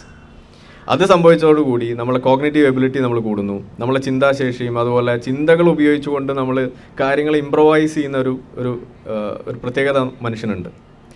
ഒരു കാര്യം ഇങ്ങനെ ചെയ്യാം എന്നുള്ളതിനേക്കാൾ അപ്പുറം അത് വേറൊരു രീതിയിലും അതേ കാര്യം ചെയ്യാൻ പറ്റുമോ എന്ന് ചിന്തിക്കുന്ന ഒരു തരം ഒരു ചിന്ത, കുറച്ചും കൂടി എളുപ്പത്തിൽ ചെയ്യാൻ പറ്റുമോ. ഈ എളുപ്പം എന്ന് പറയുന്ന ഒരു സാധനം, ഷോർട്ട് കട്ട്സ്, അത് കണ്ടെത്താൻ വേണ്ടിയിട്ടാണ് നമ്മൾ ഏറ്റവും കൂടുതൽ കാര്യങ്ങൾ ചിന്തിച്ചത്. അതുകൊണ്ടാണ് വളരെ ഭാരമേറിയ കാര്യങ്ങൾ വലിച്ചിങ്ങനെ കൊണ്ടുപോകുമ്പോൾ നമ്മൾ ചിന്തിച്ചത്? ഇതെന്തിനാ ഇങ്ങനെ കഷ്ടപ്പെടുന്നത്? നമുക്കൊരു കുറച്ചും കൂടി എളുപ്പം കിട്ടുന്ന എന്തെങ്കിലും ഒരു സാധനം ഉണ്ടെങ്കിൽ എളുപ്പമായിരിക്കില്ലേ എന്ന് ചിന്തിച്ചതിൻ്റെ ഭാഗമായിട്ടാണ് നമുക്ക് എന്തുണ്ടാക്കാൻ കഴിഞ്ഞത്? ചക്രം. അല്ലെങ്കിൽ ചക്രം ഉണ്ടാവും. അപ്പം നമ്മൾ ചെയ്തുകൊണ്ടിരിക്കുന്ന പണികൾ അത് എളുപ്പം ചെയ്യാൻ, നമ്മളെ ഹെൽപ്പ് ചെയ്യാൻ എന്താണോ അവിടെ സാധിക്കുക അത് കണ്ടെത്താൻ വേണ്ടി നമ്മൾ ശ്രമിക്കുന്നു. ഇതാണ് നമ്മളെ കോഗ്നിറ്റീവ് എബിലിറ്റിയിൽ നമ്മൾ ഏറ്റവും കൂടുതൽ ഉപയോഗിച്ച ഒരു പ്രധാനപ്പെട്ട കാര്യം. ഇതേപോലെ പല കാര്യങ്ങളുണ്ട്. അതിൽ നമ്മൾ പറയാറുള്ള ചില കാര്യങ്ങൾ ഇതൊക്കെയാണ്. പ്ലാനിങ് നടത്താൻ, അതുപോലെ കലാപരമായിട്ടുള്ള കാര്യങ്ങൾ. നമ്മൾ പറയാറുണ്ട് കഥകളിൽ നമ്മൾ വിശ്വസിക്കുന്നു എന്ന് പറയുന്നു. ഈ കെട്ടുകഥകൾ, നമ്മുടെ കറൻസി ഒരു കെട്ടുകഥയാണ്, നമ്മുടെ ലീഗൽ സിസ്റ്റം ഒരു കെട്ടുകഥയാണ്. ഇതിനെന്തെങ്കിലും സാധ്യതയുണ്ടോ? ഒരു ദിവസം രാത്രി 8 മണിക്ക് ഈ 1000 രൂപയുടെ നോട്ടിന് വിലയില്ല എന്ന് പറഞ്ഞപ്പോൾ തീർന്നതാണ് നമ്മളെ കഥ, അല്ലേ? അത്രയേ ഉള്ളൂ അതിൻ്റെ വില. അപ്പോൾ ആരൊക്കെയോ അതിന് കൊടുത്തിരിക്കുന്ന ചില വാല്യൂ ഉണ്ട്, ചില പൊസിഷൻ ഉണ്ട്. ആ പൊസിഷൻ അവിടെ ഉള്ളിടത്തോളം കാലം മാത്രമാണ് അതിന് വാല്യൂ ഉള്ളൂ, അതിന് വിലയുള്ളൂ. അത് കഴിഞ്ഞാൽ അത് വെറും പേപ്പറാണ്, അല്ലേ? വെറും പേപ്പറല്ലേ നമ്മൾ കറൻസി എന്ന് പറയുന്നത്. പക്ഷെ അതിന്മേൽ എഴുതി വെച്ചിട്ടുണ്ട് ചില കാര്യങ്ങളൊക്കെ, ഗവർണർ ഒപ്പിട്ടിട്ടുണ്ട്. അങ്ങനെയൊക്കെയുള്ള ചില ക്ലൂ ഒക്കെ നമുക്ക് തന്നിട്ട് ആണ് നമ്മൾ പറയുന്നത്. അത് മനസ്സിലാക്കണമെങ്കിൽ നമുക്കറിയാം, ഒരു ചിമ്പാൻസിയുടെ അടുത്ത് പോയിട്ട് നമുക്ക് പറയാൻ കഴിയില്ല 10 രൂപ നോട്ട് കൊടുത്തിട്ട് നീ ആ പഴം കഥാന്ന് പറഞ്ഞു കഴിഞ്ഞാൽ ചിമ്പാൻസി നമ്മൾ ഓടിക്കും. അതേസമയം നമുക്ക് വേറൊരു മനുഷ്യൻ്റെ അടുത്ത് പോയിട്ട് 10 രൂപ കൊടുത്തിട്ട് ഒരു പഴം വാങ്ങിച്ച് തിന്നാം, അല്ലേ? ചിമ്പാൻസിയുടെ അടുത്ത് വേണമെങ്കിൽ നമുക്ക് ചെയ്യാൻ പറ്റുന്നത് ഇത്രയേ ഉള്ളൂ, 2 പഴം കൊടുത്തിട്ട് വേണമെങ്കിൽ 1 പഴം വാങ്ങിക്കാം. കാരണം അവരെ സംബന്ധിച്ചിടത്തോളം ആ ഒബ്ജക്റ്റീവ് റിയാലിറ്റി ഉള്ളൂ, എന്താണോ കാണുന്നത് അത് വിശ്വസിക്കുക. നമ്മളെ മനുഷ്യനെ സംബന്ധിച്ചിടത്തോളം ഒരു സബ്ജക്റ്റീവ് റിയാലിറ്റി എന്ന് പറയുന്ന ഒരു ഘടകം കൂടി അതിനകത്തേക്ക് വരുന്നു. അതിലാണ് ഈ ഇത്തരം കഥകൾ നമ്മൾ കൊണ്ടു നടക്കുന്നത്. കഥകൾ എന്ന് പറയുമ്പോൾ ചിലത് നമ്മളുടെ അതിജീവനത്തിന് ആവശ്യമായിട്ടുള്ള ചില കാര്യങ്ങളായിട്ട് നമ്മൾ അതിനെ പരുവപ്പെടുത്തി. അതിൻ്റെ എക്സാമ്പിൾസാണ് ഈ പറയുന്ന കറൻസിയും ലീഗൽ സിസ്റ്റവും ഒക്കെ. ചിലത് നമുക്ക് ദോഷമാവുന്ന രീതിയിൽ നമ്മൾ പരുവപ്പെടുത്തി. അതിൻ്റെ എക്സാമ്പിൾസാണ് നമ്മൾ എന്ത് പറയാറ്? മതങ്ങളും അതുപോലെയുള്ള മറ്റ് പ്രത്യയശാസ്ത്രങ്ങളും. അപ്പോൾ എന്തിനാണ് ഈ കോഗ്നിറ്റീവ് എബിലിറ്റി നമുക്ക് കിട്ടിയത് എന്നുള്ളതാണ് ചോദ്യം. സർവൈവലാണ് പ്രധാന ലക്ഷ്യം. നമ്മൾ പറയാറുണ്ട് സർവൈവൽ ഓഫ് ദി ഫിറ്റസ്റ്റ്, അല്ലേ? ഏറ്റവും നന്നായിട്ട് സർവൈവ് ചെയ്യാൻ ഉള്ള സാഹചര്യം ആർക്കാണുള്ളത്? അവരാണ് സർവൈവ് ചെയ്യുള്ളൂ. അത് കൂട്ടമായിട്ട് ചെയ്യുമ്പോൾ അതിന് കുറച്ചും കൂടി സാധ്യത കൂടുന്നു. അത്തരം കാര്യങ്ങൾക്ക് വേണ്ടിയിട്ട് നമ്മൾ ഈ പറയുന്ന കോഗ്നിറ്റീവ് എബിലിറ്റി നമ്മൾ ഉപയോഗിച്ചു. കഥകൾ മെനയുന്നതൊക്കെ അതിനു വേണ്ടിയിട്ടും കൂടിയാണ്. അപ്പോൾ ഇതിൽ നമുക്കറിയാം, ഒരു ഇന്നലകളിൽ നമ്മളിതെല്ലാം ഉപയോഗിച്ചിരുന്നത് നമ്മളെ വേട്ടമൃഗത്തിൽ നിന്ന് രക്ഷപ്പെടാൻ, അതല്ലെങ്കിൽ ഇതുപോലെയുള്ള ഭക്ഷണം ലഭിക്കുന്നതിന് വേണ്ടി കൂട്ടമായിട്ട് വേട്ടയാടാൻ, ക്രൂര മൃഗങ്ങളിൽ നിന്ന് രക്ഷപ്പെടാൻ, ഇങ്ങനെയുള്ള ചില കാര്യങ്ങൾക്കൊക്കെ വേണ്ടിയാണ് നമ്മൾ അന്ന് ഈ പറയുന്ന സർവൈവൽ സ്കില്ല് ഉപയോഗിച്ചതെന്നുണ്ടെങ്കിൽ ഇന്ന് നമ്മൾ അതെന്തിനാണ് ഉപയോഗിക്കുന്നത്? ഈ കൊറോണ പോലെയൊക്കെയുള്ള സാഹചര്യത്തിൽ അതിനെ അതിജീവിക്കാൻ കൂട്ടായിട്ടുള്ള പ്രയത്നങ്ങൾ നമ്മൾ നടത്തുന്നു. ബുദ്ധിമുട്ടുള്ള ആളുകളെ അങ്ങോട്ടും ഇങ്ങോട്ടും സഹായിക്കുന്നു, ഇല്ലേ? വെള്ളപ്പൊക്കം വന്നപ്പോൾ നമ്മൾ എന്താ കണ്ടത്? നമ്മുടെ ജോലി സ്ഥലത്ത് നമുക്ക് അനുഭവപ്പെടുന്ന ചില കാര്യങ്ങൾ എന്താണ്? ഈ രീതിയിൽ നമ്മൾ പരസ്പരം സഹായിച്ചും സഹകരിച്ചും അതിജീവനത്തിന് നമ്മൾ ഹെൽപ്പ് ചെയ്യുകയാണ്. അപ്പോൾ സർവൈവൽ എന്ന് പറയുന്നത് അന്നും ഇന്നും നടന്നുകൊണ്ടിരിക്കുന്നു. അതിൻ്റെ തലങ്ങളിൽ മാത്രമാണ് വ്യത്യാസമുള്ളൂ. ചുരുക്കി പറഞ്ഞാൽ ഇതാണ്, ബ്രെയിൻ നമുക്ക് ഈ പറയുന്ന വിശ്വാസം അല്ലെങ്കിൽ വിശ്വസിക്കാനുള്ള എബിലിറ്റി നമുക്ക് തന്നത് നമ്മളെ സർവൈവലിന് വേണ്ടിയിട്ടാണ്. അതിൻ്റെ സൈഡ് എഫക്ട്സ് ആണ് എന്ത്? മറ്റ് അന്ധവിശ്വാസങ്ങൾ എന്ന് പറയുന്നത്. ഇതിന് ഹെൽപ്പ് ചെയ്യുന്ന, നമ്മൾ നേരത്തെ പറഞ്ഞു ആ വീഡിയോയിൽ നമ്മൾ കണ്ട കാര്യം, അവിടെ നമ്മൾ കണ്ടത് എന്താ? ഒരു ഇമിറ്റേഷനാണ്, അല്ലേ? കൂട്ടത്തിലുള്ള മറ്റാളുകൾ എന്ത് ചെയ്യുന്നു അത് അതേപോലെ നമ്മൾ ഇമിറ്റേറ്റ് ചെയ്യുക, കോപ്പി ചെയ്യുക. കാരണം അങ്ങനെ കാണുമ്പോൾ, അത് ചെയ്യുമ്പോൾ നമ്മളവിടെ നമുക്ക് കിട്ടുന്നത് അതൊരു കംഫർട്ടാണ്. ആ കംഫർട്ടിലേക്ക് നമ്മൾ ചേരാനാണ് നമ്മൾ നോക്കുന്നത്. ഒറ്റയ്ക്ക് നമ്മളത് എണീക്കാതെ ഇരിക്കാതെ അതിനോട് അനുസരിക്കാതെ നമ്മൾ നിന്ന് കഴിഞ്ഞാൽ നമ്മളുടെ പൊസിഷൻ അവിടെ ചോദ്യം ചെയ്യപ്പെടുകയായി. ഇവനെന്തോ കുഴപ്പമുണ്ടെന്നുള്ള രീതിയിൽ അത് നമുക്ക് ഇഷ്ടാവില്ല, അത് നമുക്ക് ബുദ്ധിമുട്ടുണ്ടാക്കുന്ന കാര്യമാണ്. ആ രീതിയിൽ നമ്മൾ നോക്കുമ്പോഴാണ് എന്നാൽ പിന്നെ എല്ലാവരും എണീക്കല്ലേ, ഞാനും എഴുന്നേക്കാം, ഒന്ന് എഴുന്നേറ്റെന്ന് വിചാരിച്ചിട്ട് എന്താ കുഴപ്പം? ഇതല്ലേ നമ്മളോട് ചോദിക്കാറ്. വിശ്വസിച്ചെന്ന് വിചാരിച്ചിട്ട് എന്താ കുഴപ്പം? ഒന്ന് നിസ്കരിച്ചെന്ന് വിചാരിച്ചിട്ട് എന്താ കുഴപ്പം? ഹോമിയോ മരുന്ന് കഴിച്ചെന്ന് വിചാരിച്ചിട്ട് എന്താ കുഴപ്പം? കൊറോണ മാറണമെന്ന് നിർബന്ധമൊന്നുമില്ല, അല്ലേ? ചുമ്മാ കഴിച്ചുകൂടെ, ചിലവൊന്നുമില്ലല്ലോ. ഇതല്ലേ ചോദ്യം. പക്ഷെ അങ്ങനെയല്ല. അപ്പോൾ ഈ പറയുന്ന മെൻ്റൽ ഷോർട്ട് കട്ട്സ് ഒക്കെ ഉപയോഗിച്ച് നമ്മൾ ഇതുപോലെ കാര്യങ്ങൾ ചെയ്യാൻ ശ്രമിക്കും തോറും ചില കാര്യങ്ങൾ നമുക്ക് ഗുണമായിട്ട് വരും, ചിലത് ദോഷമായിട്ട് വരുമെന്ന് പറഞ്ഞു. അത് ഗുണമായിട്ടെന്ന് പറയുന്നത് പ്രധാനമായിട്ട് ഇതൊക്കെ തന്നെയാണ്. നമ്മൾ ഓൾറെഡി പറഞ്ഞു കഴിഞ്ഞ കാര്യങ്ങൾ. ആ പച്ച കളറിലെല്ലാം ഗുണം, ചുവന്ന കളറിൽ കാണുന്ന എല്ലാം ദോഷം, സിമ്പിളായിട്ട് പറഞ്ഞാൽ. അതായത് മതങ്ങൾ ദോഷമാണ്, തെറ്റായ ഐഡിയോളജികൾ. ഇപ്പോൾ നമുക്കറിയാം കമ്മ്യൂണിസം എന്നൊക്കെ പറയുന്നത് നമ്മൾ ഏത് രീതിയിലാണ് നമ്മളെ അഫക്റ്റ് ചെയ്യുന്നത് എന്നുള്ളത്. ചില ഗുണങ്ങളൊക്കെ അവിടെ ഇവിടെ ഉണ്ടാവും, പക്ഷെ മൊത്തത്തിൽ നോക്കുമ്പോൾ അതെങ്ങനെയാണത് ഫലവത്താവുന്നത് എന്നുള്ളതാണ് നമ്മൾ പരിശോധിക്കേണ്ടത്. എല്ലാ കാര്യത്തിലും ആ രീതിയിലുള്ള ഒരു അൺബയാസ്ഡ് ആയിട്ടുള്ള ഒരു അപ്രോച്ച് നമ്മൾ എടുക്കാൻ നമുക്ക് കഴിയണം എന്നുള്ളതാണ് ഈ രീതിയിൽ നമ്മൾ ഈ വിശ്വാസങ്ങളെ കീറിമുറിച്ച് അതിൻ്റെ ഒരു ബാക്ക്ഗ്രൗണ്ട് എഞ്ചിനീയറിംഗ് പഠിക്കുന്നതിലൂടെ നമ്മൾ ഉദ്ദേശിക്കുന്നത്. ഇതിൻ്റെ ഒരു പ്രധാനപ്പെട്ട ഒരു ഔട്ട്കം നമ്മൾ പറയാറുണ്ട്, ഈ കോഗ്നിറ്റീവ് ബയാസസ് എന്ന് പറയുന്നത്. നമ്മൾ ആ വീഡിയോയിൽ കണ്ടത് ഒരു ബാൻഡ് വാഗൺ ഇഫക്റ്റാണ്. എല്ലാവരും ചെയ്യുന്നു, ഞാനും ചെയ്യുന്നു. അതൊരു കോഗ്നിറ്റീവ് ബയാസും കൂടിയാണത്. മെൻ്റൽ ഷോർട്ട് കട്ട്സ് നമ്മൾ എടുക്കുന്ന സമയത്ത് അത് ബയാസുകൾക്ക് കാരണമാകുന്നു എന്നാണ് പറയാം. അതായത് മുൻവിധികൾക്ക് കാരണമാകും. അത് ശരിയായിരിക്കും എന്നുള്ള ധാരണയിലാണ് ആ പെൺകുട്ടി അത് ചെയ്തത്, അല്ലേ? പക്ഷെ അത് ശരിയാണോ അല്ലയോ എന്നുള്ളതാണ് അവിടുത്തെ വിഷയം. പ്രത്യേകിച്ച് കാരണമൊന്നുമില്ല, പക്ഷെ അത് ചെയ്തു വന്നപ്പോൾ എന്തായി? ഈ പറയുന്ന ഒരു ബയാസിലേക്കാണ് അത് എത്തിപ്പെടുന്നത്. എന്തിനു വേണ്ടിയിട്ടാണ് ആ പെൺകുട്ടി അങ്ങനെ ചെയ്യുന്നത്? വളരെ സിമ്പിളാണ്. കംഫർട്ട്, ഒറ്റപ്പെടാതിരിക്കാൻ, സർവൈവ് ചെയ്യാൻ, അല്ലേ? അതിനുള്ള എളുപ്പപ്പണിയാണ് ആ ചെയ്തത്. പക്ഷേ അതിൽ ഔട്ട്കം എന്ന് പറയുന്നത് ഈ പറയുന്ന ഒരു ബയാസാണ്. ഒരുപാട് ബയാസുകൾ നമ്മൾ പറയാറുണ്ട്. കൺഫർമേഷൻ ബയാസ്, അതുപോലെ ബാൻഡ് വാഗൺ ഇഫക്റ്റ്, അതുപോലെ ഹാലോ ഇഫക്റ്റ് എന്നൊക്കെ നിങ്ങൾ കേട്ട് കാണും. ഈ പല വാട്സപ്പ് മെസ്സേജുകളും കറങ്ങി വരും, അല്ലേ? ജോൺ ഹോപ്കിൻസ് യൂണിവേഴ്സിറ്റിയിലെ ഇന്ന ഡോക്ടർ പറഞ്ഞു, കേട്ടിട്ടുണ്ടാവും വാട്സപ്പ് അമ്മാവന്മാർ, അല്ലേ? അല്ലെങ്കിൽ എന്താണ്, മേയോ ക്ലിനിക്കിലെ ഒരു ഡോക്ടർ പറഞ്ഞു ഇരുമ്പാമ്പുള്ളിയിൽ അത്ഭുതമുണ്ട്, അല്ലേ? അപ്പോൾ അവിടെ നമ്മൾ ഉപയോഗിക്കുന്നത് ആ ഒരു ടൈറ്റിലാണ്. അതായത് ജോൺ ഹോപ്കിൻസിൽ ഒരാളൊരു കാര്യം പറഞ്ഞാൽ അത് ശരിയായിരിക്കും എന്നുള്ളതാണ് അവിടെ വരുത്തി തീർക്കുന്നത്. അതേപോലെ മേയോ ക്ലിനിക്കിൽ ഒരു ഡോക്ടർ പറഞ്ഞാൽ അത് അച്ചട്ടാണ്. അങ്ങനെയാണോ? അപ്പോൾ ഇത് മനഃപൂർവ്വം ചില ആളുകൾ ഉപയോഗിക്കും.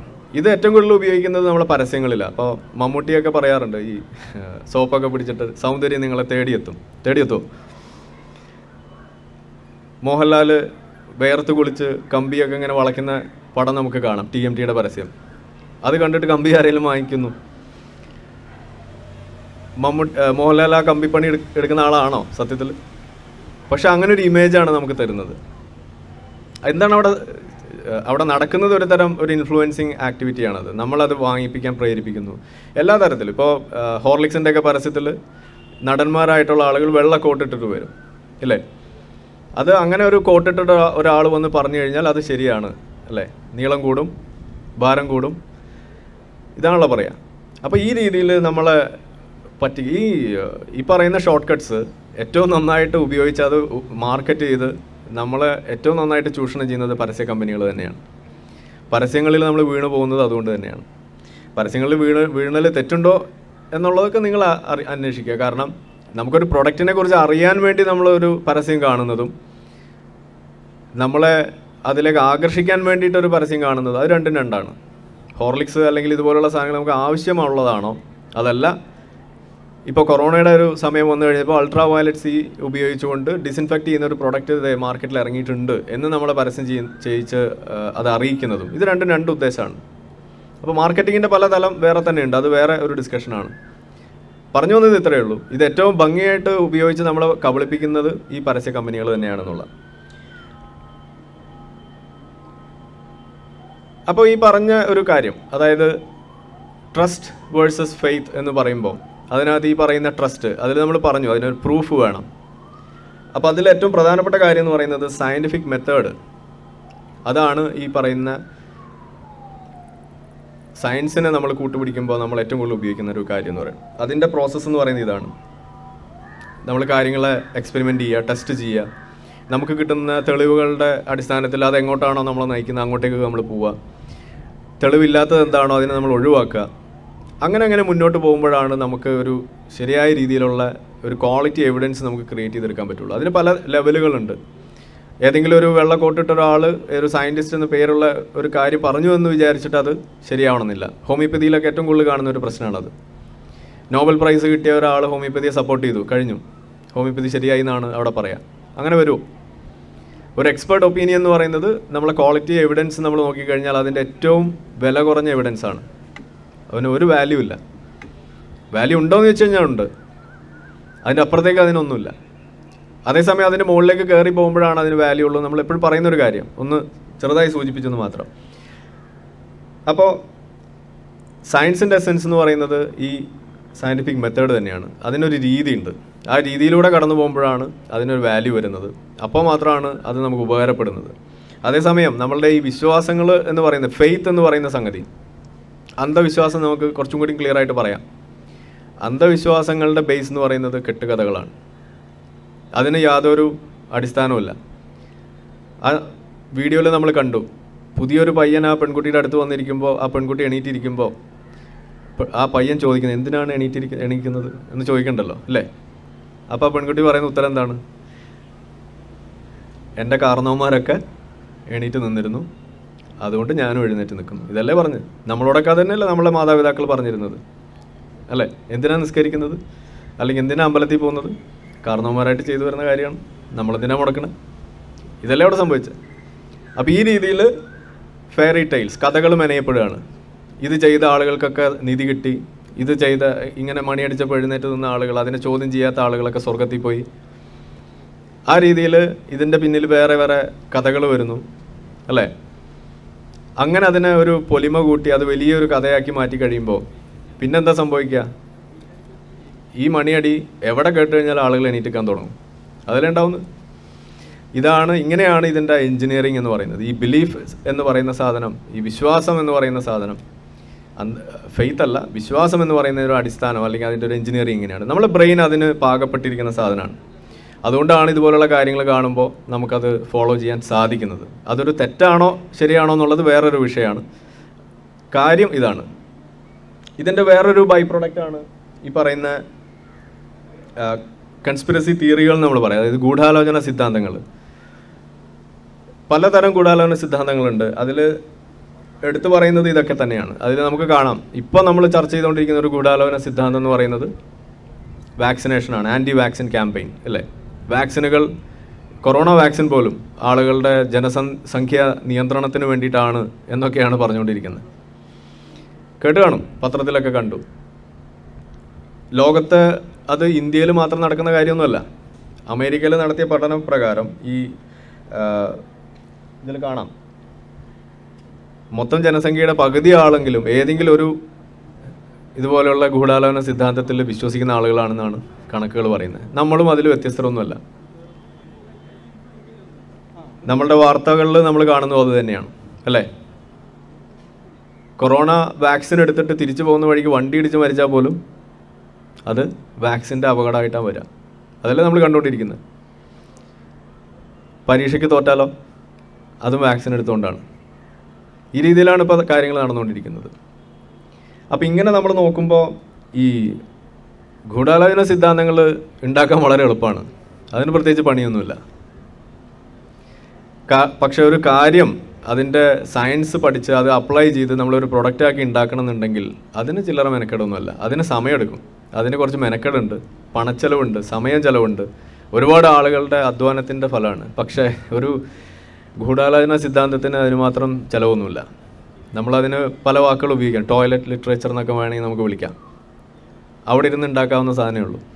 അപ്പോൾ ഈ രീതിയിൽ കാര്യങ്ങൾ വളരെ സിംപ്ലിഫൈഡാണ് ഈ പറയുന്ന ഗൂഢാലോചന സിദ്ധാന്തങ്ങളെ സംബന്ധിച്ചിടത്തോളം. ഈ കൊറോണ വന്ന സമയത്ത് ഒരു എക്സാമ്പിൾ പറയാം അതിനെക്കുറിച്ചുള്ള. അതായത് കൊറോണ വന്ന സമയത്ത് ഒരു സ്ത്രീ മരണപ്പെടുന്നു. നമ്മുടെ വാക്സിൻ്റെ പരീക്ഷണത്തിൽ ആദ്യം വാക്സിൻ സ്വീകരിച്ച സ്ത്രീ, അവർ മരണപ്പെട്ടു എന്നും പറഞ്ഞിട്ടൊരു വാർത്ത എല്ലായിടത്തും പ്രചരിച്ചു. അങ്ങനെ ആ സ്ത്രീയെ പോസ്റ്റ്മോർട്ടം ചെയ്തിട്ട് അതിൻ്റെ റിപ്പോർട്ട് അടക്കം പുറത്ത് വിട്ടിട്ട് ചർച്ചയാണ് എങ്ങും. ഇത് ഫാർമ കമ്പനികൾ ഒളിപ്പിച്ചു വെച്ചിരിക്കുകയാണ്, നിങ്ങളിൽ നിന്നും ഈ വിവരം സപ്രസ് ചെയ്തിരിക്കുകയാണ്, വളരെ ഗുരുതരമായ കാര്യമാണ്. RNA വൈറസ് എന്ന് പറയുന്നത് നിങ്ങളെ കൺട്രോൾ ചെയ്യാനുള്ള സാധനമാണ്. നമ്മുടെ നോട്ട് ബന്ദിയുടെ സമയത്ത് നമ്മൾ നാനോ ചിപ്പിൻ്റെ കാര്യമൊക്കെ പറഞ്ഞ പോലെയാണ് പറഞ്ഞുകൊണ്ടിരുന്നത്. ഇങ്ങനെയൊക്കെ പറഞ്ഞ് ഭയങ്കരമായ പ്രചരണം. കുറേ കഴിഞ്ഞപ്പോൾ ഈ കൊല്ലപ്പെട്ടു, പോസ്റ്റ്മോർട്ടം ചെയ്യപ്പെട്ടു എന്ന് പറഞ്ഞ അതേ സ്ത്രീ വന്ന് അവരുടെ ട്വിറ്റർ അക്കൗണ്ടിൽ വന്നിട്ട് കമൻ്റ് ഇടുകയാണ്, ഞാൻ മരിച്ചിട്ടില്ല, ഇതൊക്കെ നുണയാണ്. ഇതാണ് അവിടെ സംഭവിക്കുന്നത്. അപ്പോൾ നമ്മളവിടെ ആലോചിക്കേണ്ട ഒരു കാര്യം, ഇന്നത്തെ കാലമായതുകൊണ്ട്, ഇന്നിപ്പോൾ ഈ സോഷ്യൽ മീഡിയയും ഇതുപോലെയുള്ള സംവിധാനങ്ങൾ ഉള്ളത് കൊണ്ടാണ് ഇത് നമുക്കിവിടെ ഇത്ര വൈകിയാണെങ്കിൽ പോലും നമുക്കത് ചെയ്യാൻ പറ്റും, ഇത് ക്ലിയർ ചെയ്യാൻ പറ്റുന്നത്. പണ്ട് കാലത്താണെങ്കിൽ എന്ത് സംഭവിക്കും? ഇത് നമുക്ക് ഇതിൻ്റെ ഒരു ശരിയായ വേർഷൻ നമുക്ക് കേൾക്കാനുള്ള സാധ്യതകളില്ല. അവിടെ സ്വാഭാവികമായിട്ടും ആദ്യത്തെ കഥ മാത്രമേ പടരൂ, ഇതിൻ്റെ സെക്കൻഡ് പാർട്ട് ഉണ്ടാവില്ല. അതുകൊണ്ട് തന്നെ ഇത് പിന്നീട് കേൾക്കുന്ന ആളുകളെല്ലാം തന്നെ ഈ സെക്കൻഡ് പാർട്ട് ഉണ്ടാവില്ല. അവിടെ ഇങ്ങനെ വാക്സിൻ എടുത്ത ആളുകൾ മരിച്ചു എന്ന കഥ മാത്രമേ അവിടെ കേൾക്കുള്ളൂ. പിന്നീട് വരുന്ന ജനറേഷൻസ് എന്നും പറഞ്ഞുകൊണ്ടിരിക്കും. 2050 അല്ലെങ്കിൽ 3000 പറയും. 2020 ഒരു കൊറോണ വന്നു, അന്ന് വാക്സിൻ എടുത്ത സ്ത്രീ മരിച്ചു, ഇതാണ് അന്നും പറഞ്ഞുകൊണ്ടിരിക്കുക. ഭാഗ്യത്തിന് നമുക്ക് ഇന്ന് ഈ പറയുന്ന ഇൻഫർമേഷൻ ടെക്നോളജി എയ്ഡഡ് ആയിട്ടുള്ള കാര്യങ്ങൾ നമ്മുടെ കൂടെ ഉള്ളതുകൊണ്ട് നമുക്കത് കോൺസ്പിറസി തിയറികളായിട്ടോ അല്ലെങ്കിൽ കെട്ടുകഥകളായിട്ടോ മാറുന്നതിന് മുന്നേ തന്നെ മുളയിലേ നുള്ളി അതിനെ വെറും ഫേക്ക് ന്യൂസുകളാക്കി നമുക്കതിനെ ഒതുക്കാൻ സാധിക്കുന്നു എന്നുള്ളതാണ് ഇതിൻ്റെ ഒരു പ്രത്യേകത. അതൊരു വളരെ നല്ലൊരു മുന്നേറ്റം തന്നെയാണ് ആസ് എ ജനറേഷൻ നമ്മളിപ്പോൾ ഫേസ് ചെയ്യുന്നത്. നമുക്ക് കിട്ടിയിരിക്കുന്ന വലിയൊരു അനുഗ്രഹമാണെന്ന് തന്നെ നമുക്ക് വേണമെങ്കിൽ പറയാം. അപ്പോൾ ഇതൊക്കെയാണ് ഇതിൻ്റെ വിശ്വാസം കൊണ്ടുണ്ടാവുന്ന ചില നൂലാമാലകൾ. അപ്പോൾ ഇതൊക്കെ മനസ്സിലാക്കി അല്ലെങ്കിൽ ഇതൊക്കെ അറിഞ്ഞ വ്യക്തികൾ എന്നുള്ള രീതിയിൽ നമുക്ക് എന്ത് ചെയ്യാൻ കഴിയുന്നുള്ളതാണ് നമ്മളിൽ പരിശോധിക്കേണ്ട ഒരു കാര്യം. വളരെ സിമ്പിളായിട്ടുള്ള ചില കാര്യങ്ങളേ ഉള്ളൂ, അങ്ങനെ കോംപ്ലിക്കേറ്റഡ് ഒന്നുമല്ല. അതായത് നമ്മൾ സയൻസിൻ്റെ മെത്തേഡ് അത് നമ്മൾ പഠിക്കുക, അതിൻ്റെ ഇമ്പോർട്ടൻസ് നമ്മൾ മനസ്സിലാക്കുക. സയൻസ് നമ്മൾ സ്കൂളുകളിൽ നമ്മൾ കുട്ടികൾ പഠിക്കുമ്പോൾ അത് പരീക്ഷയ്ക്ക് എഴുതാൻ വേണ്ടിയിട്ടാണ് എന്നുള്ളൊരു ധ്വനി നമ്മൾ അവർക്ക് കൊടുക്കാറുണ്ട് പൊതുവെ. അത് നമ്മൾ ഒഴിവാക്കിയെടുക്കണം. പകരം ഇത് നമ്മുടെ ജീവിതത്തിൽ അപ്ലൈ ചെയ്യേണ്ടത് എങ്ങനെയെന്നും കൂടി നമ്മൾ അവരെ ഒരു പരിശീലനം കിട്ടുന്ന രീതിയിലുള്ള പഠനം, പ്രത്യേകിച്ച് നമ്മളുടെ സയൻസ് അധ്യാപകരാണ് ഇതിനകത്ത് ഏറ്റവും കൂടുതൽ ശ്രദ്ധ കൊടുക്കേണ്ടത്. അവരുടെ ഭാഗത്തു നിന്നാണ് ഇതിന് മാറ്റം കൊണ്ടുവരണമെങ്കിൽ അവരാണ് ഇതിന് മുന്നിൽ നിൽക്കേണ്ട ആളുകൾ. അത് സംഭവിക്കുന്നുണ്ടോ എന്നുള്ളതാണ് നമ്മൾ ചിന്തിക്കേണ്ടത്. അപ്പോൾ ഇത് കേൾക്കുന്ന മാതാപിതാക്കൾ ചോദിക്കേണ്ടത്, നിങ്ങൾ PTA മീറ്റിങ്ങിനൊക്കെ പോകുമ്പോൾ ഇതും കൂടി മാഷോടൊക്കെ ചോദിക്കുക, അല്ലേ? അങ്ങനെ ഇതിന് മാറ്റം കൊണ്ടുവരാൻ പറ്റും. കാരണം നമ്മളെ നിലവിലുള്ള നമ്മളുടെ സിസ്റ്റം പ്രകാരം ഇതൊന്നും വളരെ എളുപ്പം നടക്കുന്ന കാര്യങ്ങളല്ല. കാരണം മാതാപിതാ, ഗുരു, ദൈവം എന്നൊക്കെ പറഞ്ഞിട്ടാണ് നമ്മളെല്ലാം കൊണ്ടു നടക്കുന്നത്. അതിലൊക്കെ ഇങ്ങനെ ഒരു സാധനം കൂടി ചോദ്യം ചോദിക്കുക എന്നൊക്കെ പറയുന്നത് അതൊന്നും എളുപ്പമുള്ള കാര്യമല്ല. പക്ഷേ നമ്മളത് ഇനിയെങ്കിലും ചെയ്ത് തുടങ്ങേണ്ട ഒരു കാര്യമാണെന്നുള്ളതാണ് ഇതിൻ്റെ ഏറ്റവും പ്രധാനപ്പെട്ട ഒരു കാര്യം. കെട്ടുകഥകൾ അതുപോലുള്ള സംഗതികൾ നമ്മൾ അതിൽ നിന്ന് ഒഴിവായി വിട്ടു നിൽക്കാൻ നമ്മൾ ശ്രമിക്കുക എന്നുള്ളതാണ്. ഓക്കെ. അതേപോലെ അന്ധമായ വിശ്വാസങ്ങൾ, ഫെയ്ത്ത് എന്ന് പറയുന്ന സാധനം, അതിനെ നമ്മൾ വേർതിരിച്ച് കാണാൻ ശ്രമിക്കുക. അതാണ് അതിൽ പ്രധാനമായിട്ടുള്ള കാര്യം. അതേപോലെ അവസാനമായിട്ട് നമ്മൾ പറയുന്നു ട്രസ്റ്റ്. എന്ത് കാര്യം വിശ്വസിക്കണമെന്നുണ്ടെങ്കിൽ എന്താ തെളിവെന്നും കൂടി ചോദിച്ചിട്ട് മാത്രം വിശ്വസിക്കാൻ തയ്യാറാവുക എന്നുള്ളതാണ്. അപ്പോഴാണ് ആ ഒരു ചക്രം നമുക്ക് പൂർത്തിയാക്കാൻ കഴിയുക. അപ്പോൾ ഈ രീതിയിൽ നമ്മൾ നോക്കുമ്പോൾ ഇതിൻ്റെ ഒരു നമ്മൾ നേരത്തെ പറഞ്ഞു ഈ സയൻസ് പഠിക്കുന്നതിൻ്റെ ഒരു കാര്യം, അതിനോടൊപ്പം തന്നെ കാണേണ്ട ഒരു കാര്യം എന്ന് പറയുന്നത് ഇതാണ്, ഒരു പ്രോപ്പറായിട്ടുള്ള പ്രൈമിങ് നമുക്ക് വേണം. ഈ പ്രൈമിംഗ് എന്ന് പറഞ്ഞു കഴിഞ്ഞാൽ അറിയാം, നമ്മളിപ്പോൾ ഒരു ഫർണിച്ചറിനൊക്കെ പെയിൻ്റ് അടിക്കുന്ന സമയത്ത് ആദ്യം ഒരു പ്രൈമർ അടിക്കുക എന്ന് പറയും, അല്ലേ? എന്തിനാണ് അത് അടിക്കുന്നത്? അത് അടിച്ചു കഴിഞ്ഞാൽ പിന്നീട് നമുക്ക് ആ വുഡിന് ഒരു ക്വാളിറ്റി കീപ്പ് ചെയ്യാൻ പറ്റും. അതിൻ്റെ ടെർമൈറ്റ്സ് ചെതലായിരിക്കുന്നത് മുതൽ പല കാര്യങ്ങൾക്കും അതിനെ ഒന്ന് രക്ഷിച്ചെടുക്കാൻ കഴിയും. എപ്പോൾ വേണമെങ്കിലും അതിൻ്റെ പെയിൻറ്റ് നമുക്ക് മാറ്റിയെടുക്കാം. വെള്ള പെയിൻ്റ് അടിക്കണം, ഓക്കെ. ചുമന്നത് അടിക്കണം, ഓക്കെ. അതേസമയം ഈ പ്രൈമർ അടിക്കാതെയാണ് ഇത് ചെയ്യുന്നതെന്നുണ്ടെങ്കിലോ അത്ര എളുപ്പമല്ല കാര്യങ്ങൾ. എന്ന് പറഞ്ഞ പോലെ ചെറിയ കുട്ടികളായിരിക്കുന്ന സമയത്ത് നമ്മളുടെ ബ്രെയിൻ നമ്മളെങ്ങനെ ഷേപ്പ് ചെയ്ത് വെക്കുന്നു, നമ്മളെങ്ങനെ അതിനെ പ്രൈം ചെയ്ത് വെക്കുന്നു എന്നുള്ളത് വലിയ ഒരു ഘടകമാണ്. മണിച്ചിത്രത്താഴ് ഫിലിമിൽ നമ്മൾ കണ്ടിട്ടുണ്ട്. സിനിമ മുഴുവൻ ശരിയൊന്നുമല്ല, എന്നാലും അതിൽ ആ ഒരു ഭാഗം, അതായത് മുത്തശ്ശിയുടെ കഥകളൊക്കെ കേട്ട് വളർന്ന ആ നാഗവല്ലി കഥാപാത്രം, അവർക്കായിരുന്നു ഈ പറയുന്ന ആ മനയിൽ ചെന്നപ്പോൾ കണ്ട കാഴ്ചകളും അതിലെ ചില കാര്യങ്ങളൊക്കെ പെട്ടെന്ന് അവരെ ഇൻഫ്ലുവൻസ് ചെയ്തത്. കാരണം എന്താണ്? അതിൽ അവർ തന്നെ പറയുന്നുണ്ട്, അല്ലേ? കുട്ടിക്കാലത്ത് അവർക്ക് കിട്ടിയിട്ടുള്ള എക്സ്പോഷർ, അവർക്ക് ഉണ്ടായിട്ടുള്ള ചില ട്രിഗേഴ്സ്, ഇതാണ് വലുതായ സമയത്തും അവരെ ചില കാര്യങ്ങളിലേക്ക് എത്തിക്കാൻ കാരണമായത്. ഇതിൻ്റെ വേറൊരു രൂപമാണ് ഈ പറയുന്നത്. നമ്മൾ പറയുന്നത് ഇത്രയേ ഉള്ളൂ. കുട്ടികളായിരിക്കുമ്പോൾ നമ്മൾ പറയാറുണ്ട്, മുത്തശ്ശി കഥകളൊക്കെ പറഞ്ഞ് ഇങ്ങനെ പേടിപ്പിച്ച് കുട്ടികളെയൊക്കെ പേടിപ്പിക്കും. ഇങ്ങനെ പാമ്പ് വരും, മാണിക്യം ഉണ്ടാവും വായിൽ, ഇങ്ങനെയൊക്കെ പറഞ്ഞിട്ടാണല്ലോ കുട്ടികളെ കിടത്തി ഉറക്കിയിരുന്നത്. ഇതേപോലെ പല കഥകൾ നമ്മളൊക്കെ കുട്ടികളായിരിക്കും അങ്ങനെ കുറേ കഥകൾ കേട്ടിട്ടുണ്ട്. അപ്പോൾ ഒരു ജനറേഷൻ, ഇന്നത്തെ ഒരു മുതിർന്ന പൗരന്മാരായിട്ട് നിൽക്കുന്ന അവരുടെ കുട്ടിക്കാലം എന്ന് പറയുന്നത് ഇന്നത്തെ കുട്ടികളുടെ കുട്ടിക്കാലവുമായിട്ട് വളരെ വ്യത്യാസമുണ്ട്. അതുകൊണ്ട് തന്നെയാണ് നമ്മൾ ആ നേരത്തെ കണ്ട വീഡിയോയിലുള്ള പോലെ എത്രയൊക്കെ ഇൻഡിപെൻഡൻ്റ് ആയിട്ട് ചിന്തിക്കുന്ന ആളാണെങ്കിൽ പോലും കുറച്ച് നേരെ പിടിച്ചു നിൽക്കാൻ പറ്റുള്ളൂ. കാരണം ആ ഗ്രൂപ്പ് പ്രഷർ വന്നു കഴിയുമ്പോൾ, ഒരു ഹേർഡ് ബിഹേവിയറിൻ്റെ അകത്ത് നമ്മൾ പെട്ടുപോയി കഴിഞ്ഞാൽ അതിന് നമുക്ക് ചോദ്യം ചെയ്ത് അധികം നാൾ നിൽക്കാൻ കഴിയില്ല.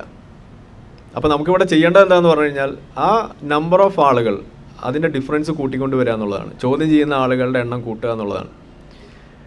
ഒരാൾ മാത്രം ചോദ്യം ചെയ്യുന്നു എന്നുള്ള എഫക്റ്റ് ആയിരിക്കില്ല ഒരു 10 പേര് ഇരിക്കുന്ന കൂട്ടത്തിൽ ഒരു 5 ആൾ ചോദിച്ചാൽ, അല്ലേ? ആ ഒരു വ്യത്യാസമാണ് നമ്മളിവിടെയൊക്കെ ഇതുപോലെയുള്ള പ്രവർത്തനങ്ങളിലൂടെ നമ്മൾ ഉണ്ടാക്കാൻ ശ്രമിച്ചുകൊണ്ടിരിക്കുന്നത്. അപ്പോൾ അതിന് നമ്മൾ ശ്രമിക്കേണ്ടത് ഇതാണ്, ഈ മുത്തശ്ശി കഥകളൊക്കെ ഒന്ന് മാറ്റി പിടിക്കണം. നമ്മുടെ ഒരു സുഹൃത്താണത് എനിക്ക് അയച്ചു തന്നൊരു ഫോട്ടോ. വൈറസുകളെ കുറിച്ചാണ് കുട്ടീനെ പഠിപ്പിച്ചുകൊണ്ടിരിക്കുന്നത് അതിനകത്ത്, അല്ലേ? വൈറസ് എന്ന് പറഞ്ഞാൽ എന്താ, കൊറോണ വൈറസ് എന്ന് പറഞ്ഞാൽ എന്താണ്? കുട്ടിയെ സംബന്ധിച്ചിടത്തോളം അതൊരു കഥ തന്നെയാണ്, പക്ഷേ അതൊരു റിയാലിറ്റിയും കൂടിയാണ്. ഇത് പഠിക്കുന്ന കുട്ടിക്ക് വലുതാവുന്ന സമയത്ത് വൈറസുകളെ കുറിച്ച് കേൾക്കുമ്പോൾ അത് മനസ്സിലാക്കാൻ സാധിക്കും. ആ കുട്ടിയുടെ അടുത്ത് മോഹനം വൈദ്യർ വന്നിട്ട് പറയാണ് വൈറസ് എന്ന് പറഞ്ഞൊരു സാധനമില്ല എന്ന് പറഞ്ഞാൽ ആ കുട്ടി എന്ത് പറയും? ഓർഡറാന്ന് പറയും, അല്ലേ? മനുഷ്യൻ മരിക്കുന്നുമില്ല, ജനിക്കുന്നുമില്ല, ഇങ്ങനെയൊക്കെയല്ലേ പറഞ്ഞിരുന്നത്? ഇങ്ങനെയൊക്കെ പറഞ്ഞു കഴിഞ്ഞാൽ ഇങ്ങനെ വളർന്ന കുട്ടി സ്വാഭാവികമായിട്ടും ചോദ്യം ചോദിക്കും, അല്ലേ? അപ്പോൾ ഈ രീതിയിൽ നമ്മൾ അവരെ പ്രൈം ചെയ്തെടുക്കണം ചെറിയ പ്രായം മുതൽ. കെട്ടുകഥകൾ പഠിപ്പിക്കുന്നതിന് പകരം യാഥാർത്ഥ്യങ്ങളുമായി ബന്ധപ്പെട്ട കാര്യങ്ങൾ നമ്മൾ അവർക്ക് ഓതി കൊടുക്കുക. അങ്ങനെ വരുമ്പോൾ അവർ വളർന്നു വലുതായി കഴിഞ്ഞാൽ മതമല്ല, ഹോമിയോപ്പതിയല്ല, ഇനി ഏത് സാധനം അവരെ മുന്നിൽ കൊണ്ടുവച്ച് കഴിഞ്ഞാലും അതിനെ ചോദ്യം ചെയ്ത് അതിൽ ശരിയും തെറ്റും തിരിച്ചറിയാനുള്ള ഒരു കഴിവ് അവർക്ക് സ്വയം ഉണ്ടാകാൻ സാധിക്കും. ആ ഒരു രീതിയിലേക്ക് അവരെ കൊണ്ടുവരിക എന്നുള്ളതാണ് ഇതിൻ്റെ ഒരു അൾട്ടിമേറ്റ് ആയിട്ടുള്ള എയിം എന്ന് പറയുന്നത്. അതിൽ നമ്മൾ കാണേണ്ടത് ഇത്രയേ ഉള്ളൂ, എന്ത് ചിന്തിക്കണം എന്നല്ല നമ്മളവരെ പഠിപ്പിക്കേണ്ടത്, എങ്ങനെ ചിന്തിക്കണം എന്നുള്ളതാണ്. ചോദ്യം ചോദിക്കാനാണ് നമ്മളവരെ പഠിപ്പിക്കേണ്ടത്. എല്ലാത്തിൻ്റെ പിന്നിൽ എന്ത്, വൈ വാട്ട് എന്നൊക്കെയുള്ള ക്വസ്റ്റ്യൻസ് ചോദിക്കാൻ നമ്മളവരെ പ്രേരിപ്പിക്കുക എന്നുള്ളതാണ് കുട്ടികളെ. കഴിഞ്ഞ ദിവസം നമ്മളൊരു വീഡിയോ കണ്ടു, മാൻ മെയ്ഡ് എന്ന് പറയുന്നു, വൈ നോട്ട് ഹ്യൂമൻ മെയ്ഡ് എന്നാണ് ആ ചെറിയ പെൺകുട്ടി ചോദിക്കുന്നത്. എന്തിനാ മാൻ മെയ്ഡ് എന്ന് പറയുന്നത്? പെണ്ണുങ്ങൾക്ക് ഈഫൽ ടവർ ഉണ്ടാക്കാൻ കഴിയില്ല എന്നാണ് ചോദിക്കുന്നത്, അല്ലേ? അതേപോലെയുള്ള കുട്ടികളാണ് വേണ്ടത്. അപ്പോൾ ആ അമ്മ എത്ര പറഞ്ഞു കൊടുത്തിട്ട് ആ കുട്ടിക്ക് അത് മനസ്സിലാവുന്നില്ല. അത് ലാസ്റ്റ് പറയുന്നുണ്ട്, ദാറ്റ്സ് നോട്ട് നൈസ്. ഓക്കെ, ഇങ്ങനെയല്ലേ പറഞ്ഞ് അവസാനിപ്പിക്കുന്നത്? കാരണം ആ രീതിയിൽ ചോദ്യങ്ങൾ ചോദിക്കുന്ന ഒരു ജനറേഷൻ വന്നു കഴിഞ്ഞാൽ ഈ പറയുന്ന വിശ്വാസങ്ങളുടെ കാര്യമൊക്കെ തീരുമാനമാവും, അന്ധവിശ്വാസങ്ങൾ. അപ്പോൾ നമുക്ക് വേണ്ടത് ഇത്രയേ ഉള്ളൂ, ബിലീഫ് എന്ന് പറയുന്ന ഒരു സാധനം അത് വിത്ത് പ്രൂഫ് ആവുമ്പോൾ അത് ഒരു ട്രസ്റ്റായിട്ട് മാറുന്നു. വിതൗട്ട് പ്രൂഫ് ആവുന്ന സമയത്ത് അല്ലെങ്കിൽ അന്ധമായിട്ടൊരു വിശ്വാസമായിട്ട് വരുമ്പോൾ ഫെയ്ത്ത് എന്ന് വിളിക്കുന്ന ഒരു സാധനം ആയിട്ട് മാറുന്നു. ആ രീതിയിൽ നമ്മളതിനെ ദൈവവിശ്വാസമായിട്ടും മറ്റേത് തരം അന്ധവിശ്വാസമായിട്ട് നമുക്കതിനെ മാറ്റാൻ കഴിയും. അതേസമയം നമ്മൾ സയൻസിൽ നമ്മൾ പറയുമ്പോൾ ട്രസ്റ്റ് ഇൻ സയൻസ് എന്നുള്ള ഒരൊറ്റ രീതിയിൽ നമ്മൾ മുന്നോട്ട് പോവുക. അപ്പോൾ ഈ വിശ്വാസമാണ് എല്ലാം, വിശ്വസിച്ചാൽ മതി എന്നൊക്കെ പറയുന്ന ആളുകളുടെ അടുത്ത് തിരിച്ചു ചോദിക്കണം, എന്തിന് ആണ് ഞാൻ വിശ്വസിക്കേണ്ടത്, എന്തുകൊണ്ട് വിശ്വസിക്കണം? ആ ചോദ്യം കൂടി വരുമ്പോഴാണ് ആ ചിത്രം പൂർത്തിയാവുള്ളൂ. അപ്പോൾ ഈ ഒരു കാര്യം, ചെറിയൊരു വിഷയം നിങ്ങൾ മുന്നിൽ പ്രസൻറ്റ് ചെയ്യണമെന്നാണ് ഉദ്ദേശിച്ചത്. എന്തെങ്കിലും ചോദിക്കാനുണ്ടെങ്കിൽ ചോദിക്കാം, പറ്റുന്നതിന് ഉത്തരം പറയാം, ഇല്ലെങ്കിൽ നമുക്ക് അവസാനിപ്പിക്കാം. Okay, thank you so much.